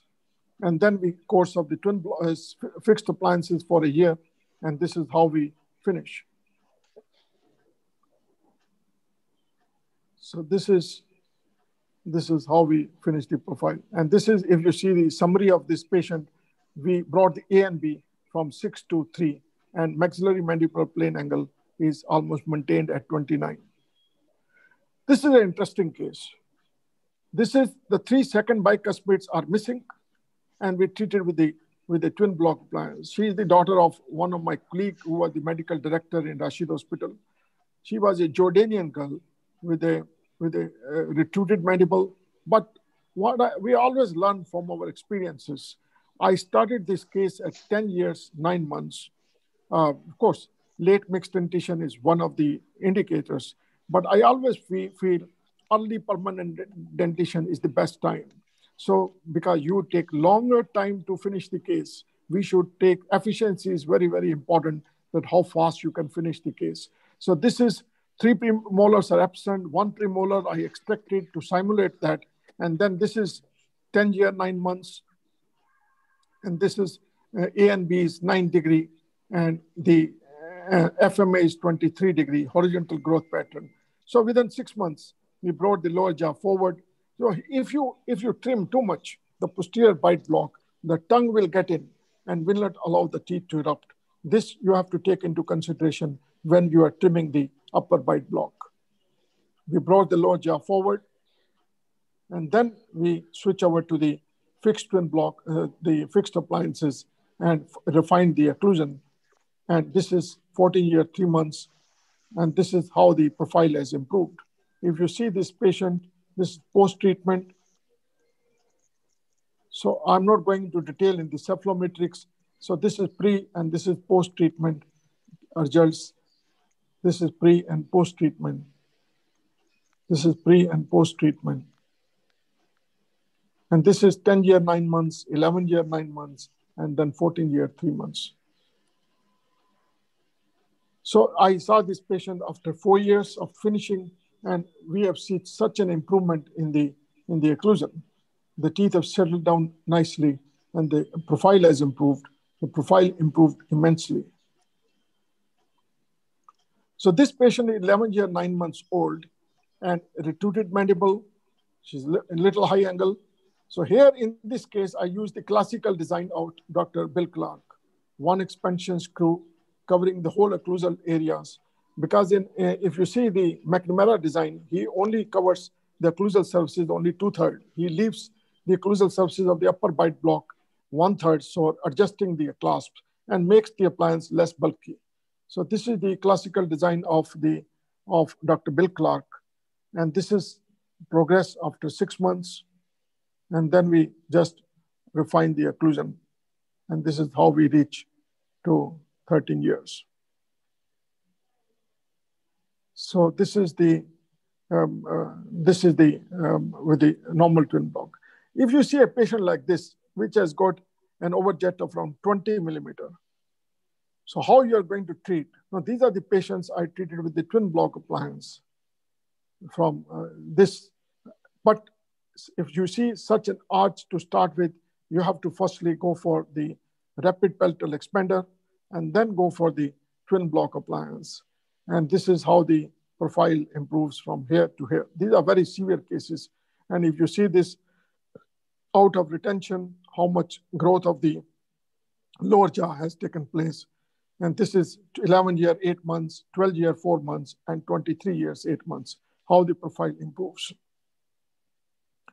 So when you are switched over from the twin block to the fixed appliances phase, still you have to make the sagittal correction. So firstly, the sport appliance is still working. When you remove the sport appliance, you have to switch over to the short class 2 elastics. Very, very important. It's simple, easy, allows rapid transition between the functional and fixed phase of the treatment. So majority of the patients make the transition with a steep and deep bite plane. This is continued in the fixed phase until the stainless steel arch wires are placed. At this stage, class 2 elastics are started and the steep and deep bite plane is discontinued. Fixed appliances may be fitted before, during the twin block to level and align the arches. Full lower fixed appliances may be fitted during the sport phase to level and align. Simple twin block may be integrated with the fixed appliances like a utility arch in the lower or brackets in the upper interiors and bite blocks in this thing. Like this is, you can integrate in the interior, you can put the braces, and then you can use a utility arch in the lower, and you can use a bite block along with the fixed appliances, which is the integration of fixed appliances with the twin block. Or in a case like Div 2, where you can just put the fixed appliances first and before we switch over to the twin block. In certain cases, like this is from Forbes Leishman from New Zealand, and he adds the twin block along with the fixed appliances, the different design, and he keeps it forward. And this is how he brings the lower jaw forward. He said to be more efficient, beautiful development of the arches, and this is how we bring the lower jaw forward. So basically, what is the effect of twin block? It increases in the mandibular length. There's a significant increase in both interior and posterior facial heights. Slight inhibition of the forward maxillary growth, maxillary incisor retrusion, and mandibular incisor proclination, which is a side effect. Distalization of the maxillary molars in few cases, extrusion of the mandibular posterior buccal segments. So how do the 20 to 30% is the skeletal effect and 70 to 80% is the tooth tipping, dental velar changes. Majority of the correction is therefore brought about by tipping of the teeth rather than the skeletal change. So if you see this diagram, effects of the twin block appliance on the skeletal and dental velar structures, the clinical views showing the typical appearance of the occlusion at the end of the twin block phase of the treatment. So this is how the pre-treatment and then the post-twin block case. So this article was published in AGODO by Kristen Mills. She is in Vancouver and with whom I have also worked for several years. And this is how the growth of the mandible takes place. And she came out with the conclusion in this article that the mandibular unit length increased nearly 3 times as much the twin block as compared to the controls. Number one, approximately 2/3 of the increase can be attributed to the increase in the mandibular ramus height. The twin block appliance can achieve substantial skeletal improvement in young growing class 2 individuals. Much of the skeletal improvement is related to the increase in mandibular length, and those changes are for the most part stable 3 years post-treatment. So what can go wrong in the transitional phase? There can be increase in the overjet. There can be relapse of the molar correction. There is the iatrogenic anterior open bite. Persistent lateral open bite is one of the side effects of the twin block appliance because of the blocks. And then exhausted patient cooperation.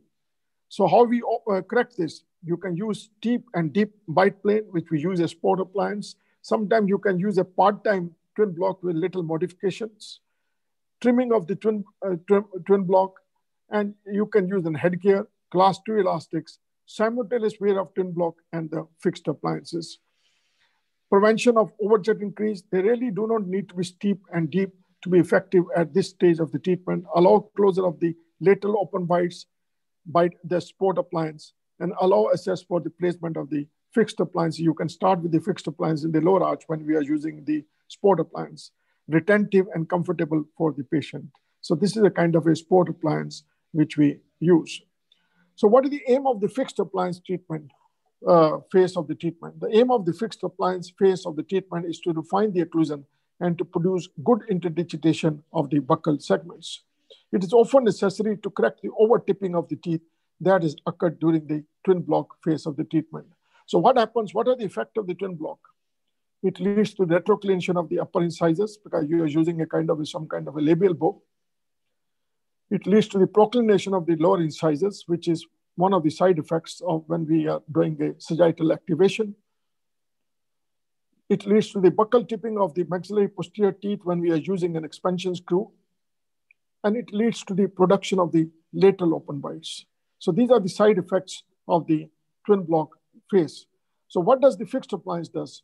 The palatal root torque of the upper incisors following the retroclination during the twin block phase. Labial root torque of the lower incisors following their proclination during the twin block phase.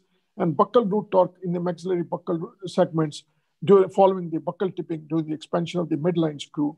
Maintenance of the overjet correction achieved during the twin block phase of the treatment. So the MBT prescription which we use for post-twin block treatment is basically incisor torque, posterior torque, incisor tip, and posterior tip. Let's talk one by one. The incisor torque for the upper central incisors increased to 17 degrees in the MBT prescription. This extra incisor torque is useful to correct the palatal tipping of the incisors during the twin block phase.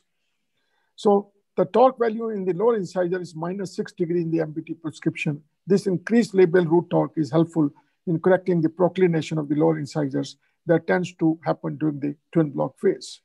The posterior torque value for the upper first molar is -14 degrees.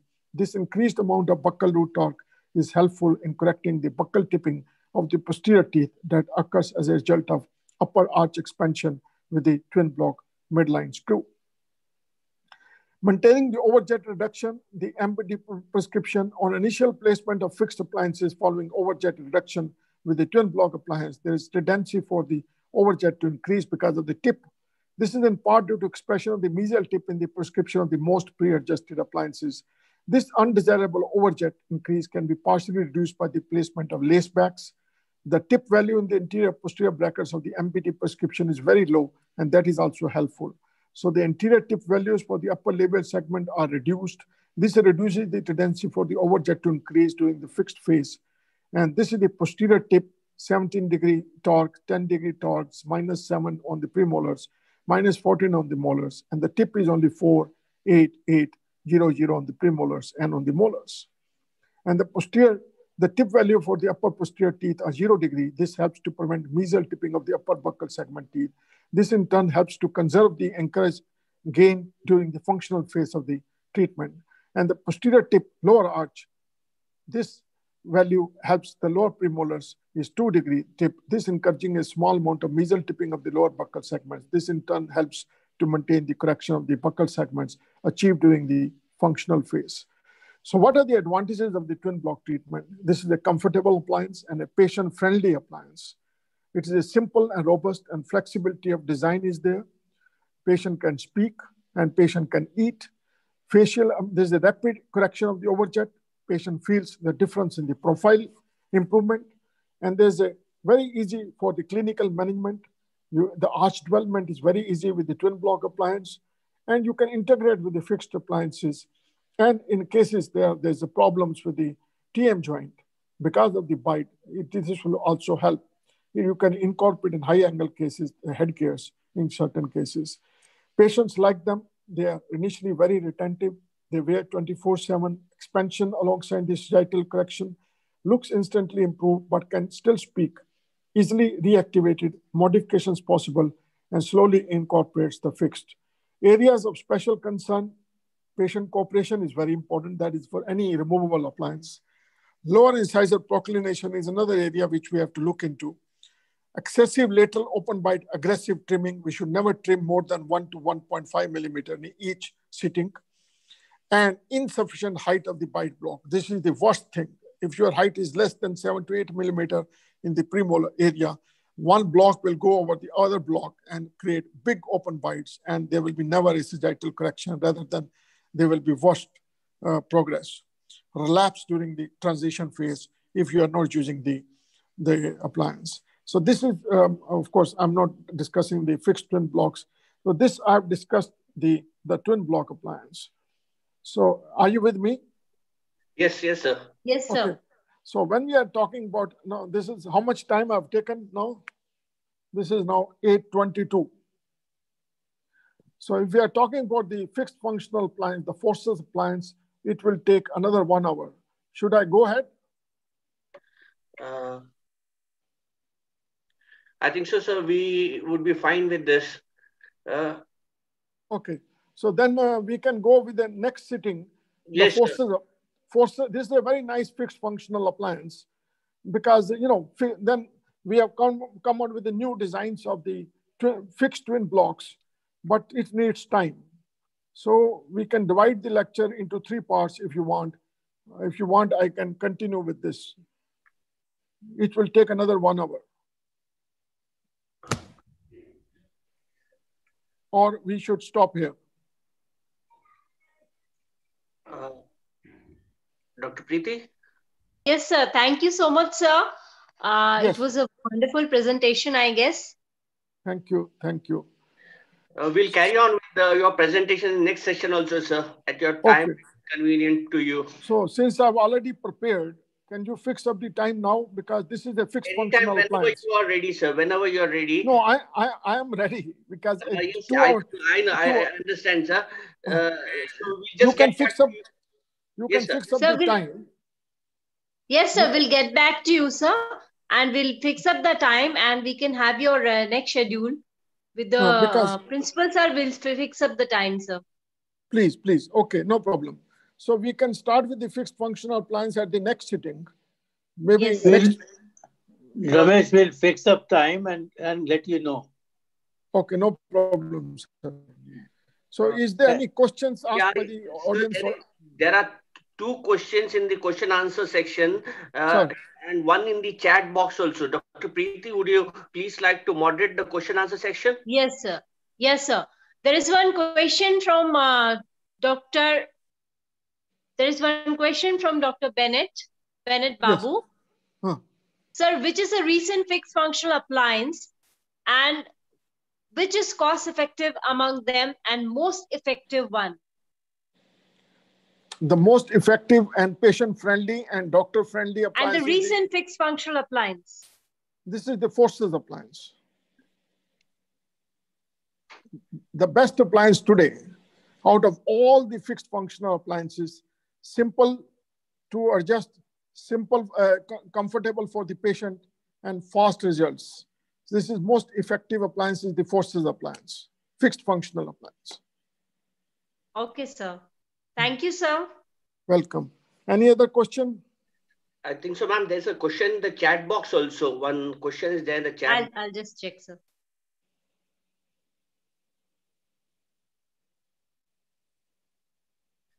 So there is a question from Jeff. How do we choose one functional appliance over the other, and what's the criteria? Okay. It's a good question. So if the patient is having a retrognathing mandible, lower facial height, and patient is cooperative, then the twin block appliance is the best appliance. In patients, those who are having non-compliant or the teenagers, sometimes they don't wear the appliance, then you can think in terms of the fixed functional appliance like the forces appliance. But some patients, those who have got a lot of muscular problems, there's a stretch of the muscles involved, then in good old days, we used to use a Frankel appliance, but I have stopped using Frankel appliance for last I think 20 years. I have not used it because of it is very complicated appliance, both for the patient as well as for the doctor. But it has got the maximum skeletal effect, for the patient. So if the patient is compliant, twin block is the best removable fixed functional appliance. If the patient is not compliant, then we think in terms of forces appliance, the fixed functional appliance. Okay, sir. Sir, there is one more question. Sir, please explain regarding the height 7 millimeter and what happens if it is less and what is its significance? Oh, it's a very good question. So if your height is less of the twin block, number one, there are many things. If the height is less, then the patient while sleeping or otherwise, he will put, if the height is less, let's say 3-4 millimeters. So he will bring one block over the other and there will be no sagittal correction because the 70-degree angle concept finishes and he will have just lateral open bias and the correction will not take place. This is number one. Number two is, it should be minimum 7 to 8 millimeter in the premolar area. If you have got this much of bite block, it is easy for you for bite correction when we reduce because you have to increase the lower facial height and you have to flatten the curve of SP. You can only do that if you have got good height of the bite blocks. This is number two. You should always go beyond the freeway space or the resting length of the muscles. If you know the freeway space is around 3 to 4 millimeters, you add another 5 to 6 millimeter to that. That is the concept. This is how, if there's a stretch, then only the twin block appliance works. If your height in the premolar area is less than 7 to 8 millimeter, it's a futile exercise. It should be for a horizontal growth patterns, 2 millimeter interincisal, 7 to 8 millimeter in the premolar area, and 2 millimeter in the molars areas. These are very, very important. It should be blown. You won't get stretch of the neuromuscular muscles. It should be beyond the freeway space. Otherwise, while sleeping, the appliance will fall back if your height is less. Okay, thank you, sir. There is one more question from Mandeep Shilpi. Sir, how much advancement we have to plan at the time of appliance delivery by keeping in mind that there will be late mandibular growth? Okay. So you have to go by the overjet which you have in that particular moment when you have taken the records of the patient. If the overjet is around 10 millimeters, you can go incisal edge to edge. No, you can bring the jaw forward to edge. If your overjet is more than 10, 15, 20 millimeters, then you firstly make an appliance, activate the appliance for 10 millimeter bite registration, and then subsequently either you can reactivate the appliance by adding the acrylic or reactivating the appliance in the upper bite inclined plane, or you can make a new appliance if your overjet is around 20 millimeters. So I had a patient which has got an overjet of 20 millimeters. So I made the twin block twice or thrice. And sometimes, but if there's a 2 to 3 millimeters more required, you can reactivate it, add acrylic in the upper inclined plane. Okay, sir. Thank you, sir. There is one more question from Gaurav Patil. Is there any rule of 10 for registering bite in case of twin block? Please guide. Say again. Is there any rule of 10 for registering bite in case of twin block?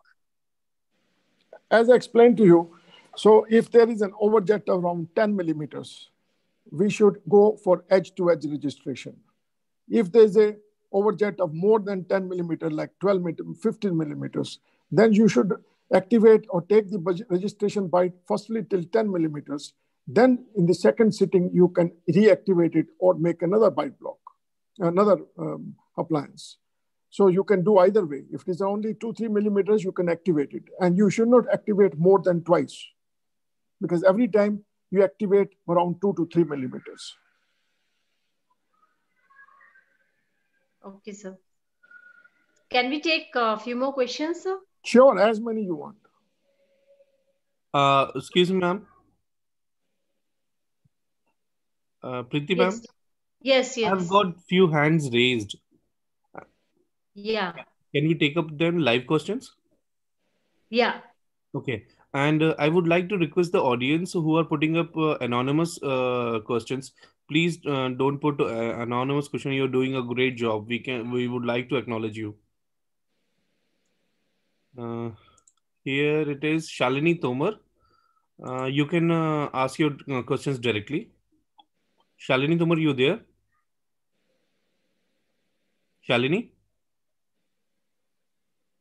Ma'am, she's not there. You can go ahead, please.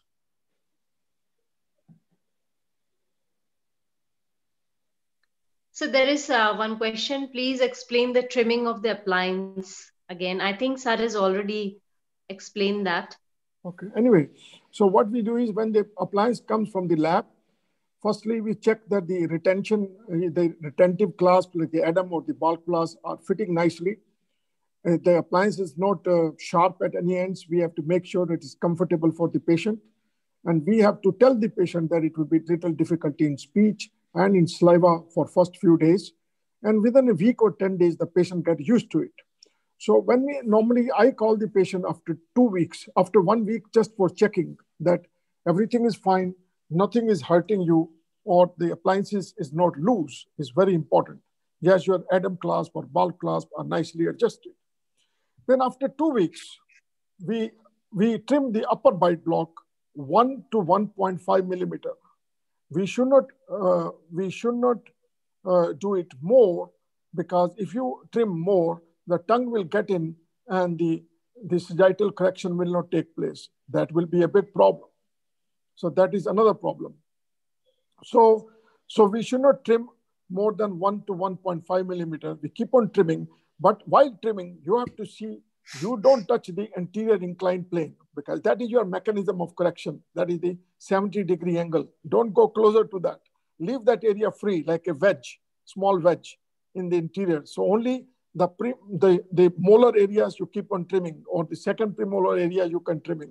The premolar area, don't come to that area, because you have to keep the 70-degree angle, the sagittal corrections. Once you have seen that, and another thing which I can tell you, you can use a separators in the lower arch, which I do on routine basis. When I start trimming, I put separators in the lower molars for 1 week. We remove the separators, and then it is easy for the molars to erupt, because the contact points are very tight. Other thing which you can do is, some Bill Clark has done and Forbes Lischman has done, is this: put small hooks on the upper appliance, or some kind of hook on the upper appliance. And then they use vertical elastics to allow the fast eruption of the lower molars, put like a lingual buttons in the lower vertical elastics. So these are the ways I always use the separators in the lower posteriors, and we allow the eruption of the posterior teeth. It helps. And once you have trimmed the upper quite a bit, then you start trimming of the lower premolar area from inside, so that the lower premolars start erupting. But always maintain the integrity of the 70-degree angle. Very important. Because if your 70-degree angle is gone, your sagittal correction will not take place. So slowly and slowly we trim. And once you have seen, remove the appliance, see after 6 months or so, at least 5 to 6 months, you are able to achieve everything. If you are not able to correct class 2 malocclusion 10 millimeter overjet in 6 to 7 months, it means you are not aggressive enough. There is something wrong with your approach. Very important. So 10 to 12 millimeter overjet, 6 to 8 months, you should finish and start over to the sport appliance. Sometimes it also depends on the compliance of the patient, how the patient is wearing the appliance. We in the UK or in USA, we give we have got a small book. We call it a twin block book, where patient says he's wearing the appliance from this time to this time, this time to this time. We only ask the patient to take out the appliance while eating, while brushing, and while eating. We should always encourage to wear the appliance. Very, very important. So these are the, we have got a progress sheet for twin block, where every visit when patient comes, we see how much is the overjet, how much is the expansion you have achieved. All those parameters you have to put in your progress sheet. It's very, very important. So trimming, as far as is concerned, on each visit should not exceed 1 to 1.5 millimeter. It's a gradual process till you keep on watching the eruption process of the lower molars, and then we go over to the lower bite block trimming, and then ultimately we switch over to the sport appliance once the class 2 correction has taken place. Hello? Yes, sir. So there is a question from Mehak Gupta. Sir, Sure. how to check for pterygoid response after delivering the appliance? Yes. So what happens once you put this appliance, class 2 corrector or the twin block appliance, your muscles, there's a change in the neuromuscular mechanism. Your condyle is out of the fossa and it comes forward. The muscles starts getting reorganized. There is a more activation of the lateral pterygoid muscles. There's a restriction of the on the maxillary growth. So what happens, any kind of a functional appliance, when we bring the lower jaw forward, there's a stimulation of the lower jaw, there's a little pterygoid effect. You feel when you ask the patient after 1 week also, you see the profile has improved. When he closes the mouth, he brings his lower jaw forward. This is like a neuromuscular mechanism that which just starts. Later on, it changes, the skeletal changes take place in months or years. It takes time. It happens. We call it a pterygoid effect.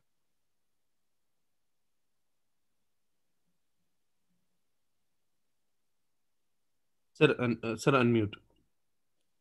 Hello. Naik, unmute. Naik, sir, please unmute. Sir, there's a question. So there is question. Please.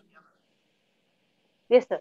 From Dr. Saurabh Agrawal, there is a question. Sir, kindly explain the extension of inclined planes in both upper and lower blocks as originally designed by Clark.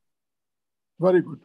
So when 1977, when Clark started this appliance, I don't know whether you know it, that how it started and how this appliance was invented. It was for one of his colleagues. His son fell down and the upper incisors became loose, and he wanted an appliance where the lip are not touching the upper teeth. So first inclined plane he made 90 degree. Then he switched over to the 45 degree. And ultimately we came to the 70 degree incline. When you put a 70 degree incline, there's more horizontal growth of the lower jaw. So this is by hit and trial, we found out that the 70 degree angulation is the best angulation for the horizontal growth of the mandible. Thank you, sir. There is a question from Gagandeep Kocher. Good evening, sir. Thanks for sharing your knowledge.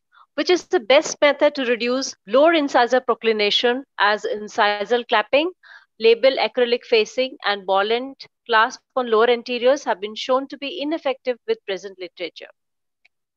Okay. So basically, we are using the labial bow and with the spring aligner design. And as I explained to you earlier, if you have got a patient where the lower incisors are already flared, or there is a spacing in the uppers, I always believe, firstly, go for a short course with the fixed appliances so that you know the actual overjet, how much is the actual overjet. And once you want to reduce the lower anterior flaring, you can use a labial bow, you can use a Hubs type of appliance, capping the lower incisors. But whatever you do, there is always because it is a reciprocal encourage. When we are activating the appliance, when the lower jaw is moving forward, the pressure goes to the lower anterior teeth. But all these things, the ball clasp, the labial bow with spring aligner designs, or sometimes we even like a Hubs design, which I've shown you, it prevents the lower anterior flaring. But I have seen with my experience and with Dr. Bill Clark and Jim McNamara that there's a rebound of the lower incisor flaring. After your activation, your class 2 correction is there, already 3 to 4 degree, your lower incisors go back. So after your treatment is over, you switch over to the sport appliance, there's a rebound of the lower anterior flaring. Okay, sir. So all these methods can be used. Yeah, okay, thank you, sir. There is a question from Vanashri. Thank you for your wonderful presentation, sir. What would you advise for the treatment of class 2 division 1 cases with constricted lower arch? In constricted lower arch, if you can use if there's a mild crowding and the arches are constricted, of course, the lower arch is always constricted, but the upper arch is constricted. So you have to use a rapid palatal expander in the upper, and you can use a Schwartz appliance in the lower to upright the lower posteriors and give some space for the lower incisors to get into alignment. So that's Jim McNamara, actually, he uses a lot because you cannot expand the lower arch, but you can upright the lower posteriors to gain a little bit of space. But whenever you will expand the upper arch, there's always uprighting of the lower posteriors, and that also helps. Okay. Thank you, sir. There is a question from Ramya TC. Sir, how effective are double cantilever springs in correcting the standing lateral incisor when incorporated in twin block appliance? Say again the question. How effective are double cantilever springs in correcting the standing lateral incisor when incorporated in twin block appliance? So I don't believe in this like a class 2 div 2 kind of a cases. We always corrected this the fixed appliance phase with a short treatment of 3 months. We align the incisors firstly before we take impressions for the twin block appliance.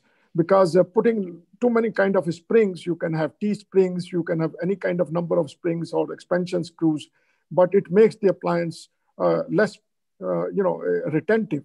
So life should be more made simple. So I feel that have a short case of fixed appliances, align your arches nicely before you go to the twin block treatment. Sir, there are some couple of questions on YouTube also, sir. Can we take it up, sir? Please, please. Sir, there is a question from Mandeep Shilpi. Sir, as we anticipate late mandibular growth, so how much advancement we have to plan at the time of appliance delivery? No, we should go for edge to edge. If it is a 10 millimeter overjet, we should think in terms of edge to edge. You should take a construction bite edge to edge. Now, what happens when you do edge to edge bite? The lower jaw comes forward. Still, there is a little rebound of the lower incisors, which I told you. So you land up an overjet of around 1 or 2 millimeters in those cases. So average around 10 millimeter overjet, we should take a construction bite to 10 millimeters. And then you will see that you will get very good results. So one question is there on YouTube from Claudia Pombo. What's the maximum age to still use the bite block? So the bite block should be used during the growing period. So around, like in girls, till 13, 14 is fine. Beyond 14 or 15, well, you get more of a tipping, less of a growth modification, because you get more of a dental velar, more this thing. So when the child is growing during the peak of the pubertal growth spurt, that is in girls, it is around 2 to 3 years. In boys, around 3 to 4 years. So anything between 10 to 14 years is fine. So one more question is there from Claudia, sir. That is late adolescence is still good to use the bite block. That's right. Correct. Okay, sir. I think so. These are the questions. We are done with it. Dr. Preeti, are there any more? I don't think so. I just checked. There are. Sir, there is one question, sir. I think so. From again from Mandeep Shilpi. So, how much advancement we have to plan at the time of appliance delivery? That I think so. You answered already. Keeping in mind that there will be a late mandibular growth. Yes, sir. There is one question from Dr. Sandeep Goyal. Sir, does not the 10 millimeter anterior construction bite gives a lot of anterior force on the lower incisor and leads to more flaring? No, not really. As I explained to you, 10 millimeter correction, when we do it, there's a very slight anterior flaring of the lower interiors. And once we remove and go out to the sport appliance, around 3 to 4 degrees, the lower incisors go back. So this is invariably we have seen in thousands of cases. So we should keep a target of 10 millimeter. We can go one construction bite. Beyond that, you have to reactivate and make new bite blocks or whichever you like. If you have got a 20 millimeter overjet, I have treated patients with 20 millimeter overjet, but then make 2 twin blocks, or we have to take construction bite 3 times. But like you have to reactivate the appliance 3 times. Ma'am, we are done with the question and answer session. Yes, sir. I think, thank you so much, sir, for excellent presentation. And as you have already said, that the timing of treatment is very important during the functional appliance treatment. And when functional appliance given during the peak of mandibular growth gives maximum effect. So not only does it improve the facial profile, it also improves the airway, also helps in sleep apnea. So it's a wonderful appliance that should be definitely You see, given it to is class 2 patients. the most patient-friendly appliance known out of all the functional appliances. I had used almost all. You can use the Frankel, the activators, the bionators, and I have found that Twin Block is the most patient-friendly, doctor-friendly appliance.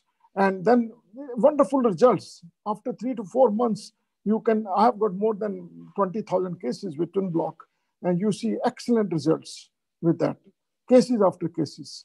The only thing is we have to see the basic principles at the peak of the pubertal growth spurt. We have to horizontal growth patterns, retruded mandibles, lower facial height, less.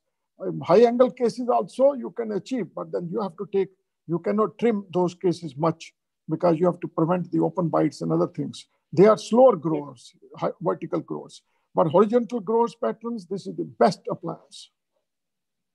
Yes, the Twin Block is the best appliance, magical appliance, I say, not only for the class 2 cases, deep bite cases, as well as open bite cases, as well as class 3 cases. It's a wonderful appliance, and I think it should be tried. Thank you so much, sir. Now, I would like to request our Dean, Dr. Gurudutt Naik, sir, to kindly give the vote of thanks. Before I give a word of thanks, I would like to, seeing the overwhelming response we got, sir, for your presentation, I would like to request Kapoor, sir, that if it is convenient for sir as well as to Sablok, sir, we can continue with the session tomorrow at the same time, because we'll have the crowd also continuing with the topic for tomorrow.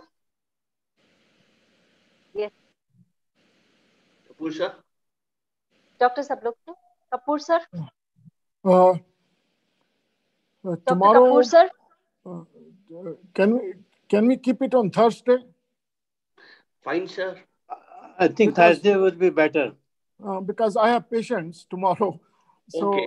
Yeah. Thursday I'm free. Would be better. Because, okay, fine, sir, because participants will have a continuity with the lecture and will definitely be benefited. So, yes, audience has to be informed much before. Yes, sir. And sir, we can have the fixed functional appliance as well on that day. Actually, I have worked with Lisa Alberto and 3M Unitech for this Forces appliance for last 20 years now. We have celebrated the 20 years of Forces appliance, and we have worked together and written a number of manuals on that. This is today the best fixed functional appliance known all over the world. So actually 378 slides. So I was wondering how can I cover, it's not difficult. Then we just wrote a new book with Bill Clark on fixed twin blocks. We came out with a new design of the fixed twin blocks.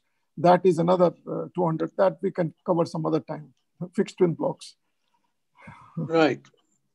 Okay, sir. It was yes. What? Let us announce the timing. What time we'll fix up? We'll conduct on Thursday at the same time, or whichever time it's convenient to Sablok, sir. 7:30 is okay, because it's fine. 7:30 is fine. The audience leave early, reason being dinner time follows. So let us start. We can start early also. I have no problem. I am free on Thursday. 7:30 is okay? That's okay, fine. Sir, fine, sir.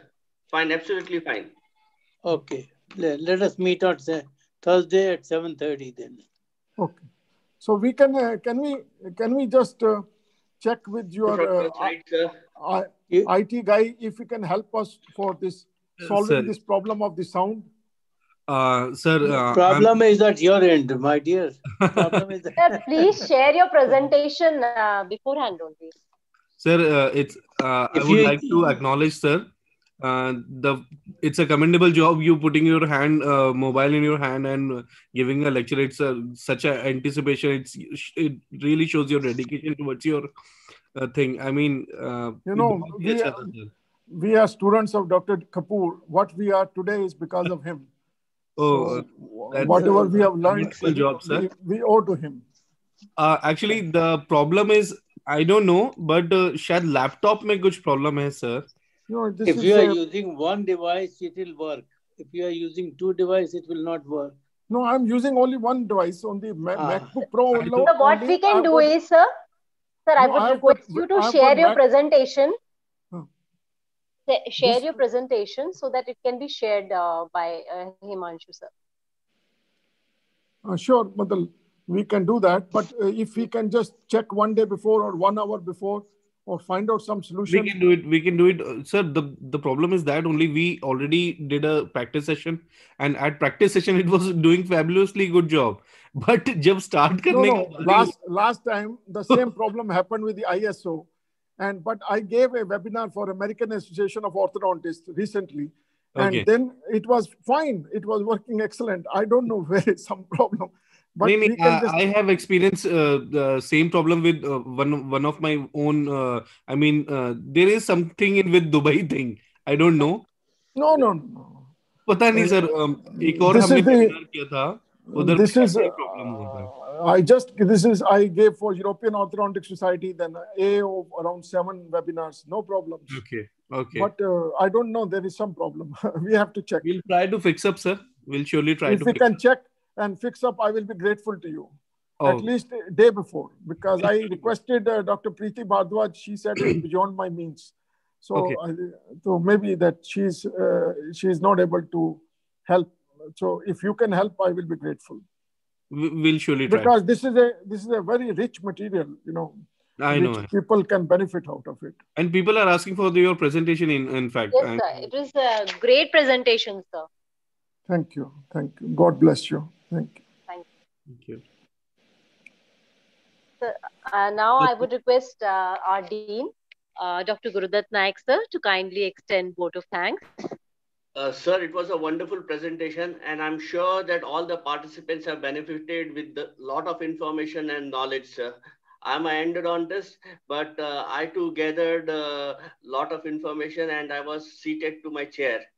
Thank you very much, sir. Thank you for your listening. Yes, sir. Thank you, sir. On behalf of Mansoor Dental College, I would like to thank the International College of Dentists, Central Zone, Section 6 for giving us the opportunity to organize this webinar in association with them. I would also like to thank our chief guest, Professor Dr. Jyotinder Kumar sir, our guest of honor, Professor Dr. Krishna Naik sir, our eminent speaker, Professor Dr. Ramesh Sablok sir, Professor Dr. R.P. Gupta sir, President ICD Section 6, Professor Dr. Mahesh Verma sir, Chairman CD ICD Section 6, Dr. Rajiv Chuk sir, Secretary General ICD Section 6, Professor Dr. D.N. Kapoor sir, Regent, Central Zone ICD Section 6, and the organizing chairman who has been the instrumental in conducting this program, sir. Dr. V.S. Kohli sir, Deputy Regent, Central Zone ICD Section 6. I would also like to extend my wholehearted gratefulness to our Honorable Mrs. Manjula Tiwari ma'am, Chancellor, Mansoor Global University, Professor Dr. Arun Kumar Pandey sir, Vice Chancellor, Mansoor Global University, Mr. Gaurav Tiwari sir, Pro Chancellor, Mansoor Global University, and CD Mansoor Group of Institution for standing in support and extending encouragement to every initiative taken by us. My thanks also goes to our creative team headed by Mr. Himanshu Pandey for all their technical support. Not but the least, I would like to thank the organizing secretary, Dr. Preeti Bhardwaj, who is the professor head in the Department of Orthodontics and Dentofacial Orthopedics in Mansoor Dental College, and her entire team and all the participants for making this webinar a great success. Thank you, everyone. And we will meet again on Thursday at 7:30 p.m. Thank you. Thank you, sir. Thank you so much.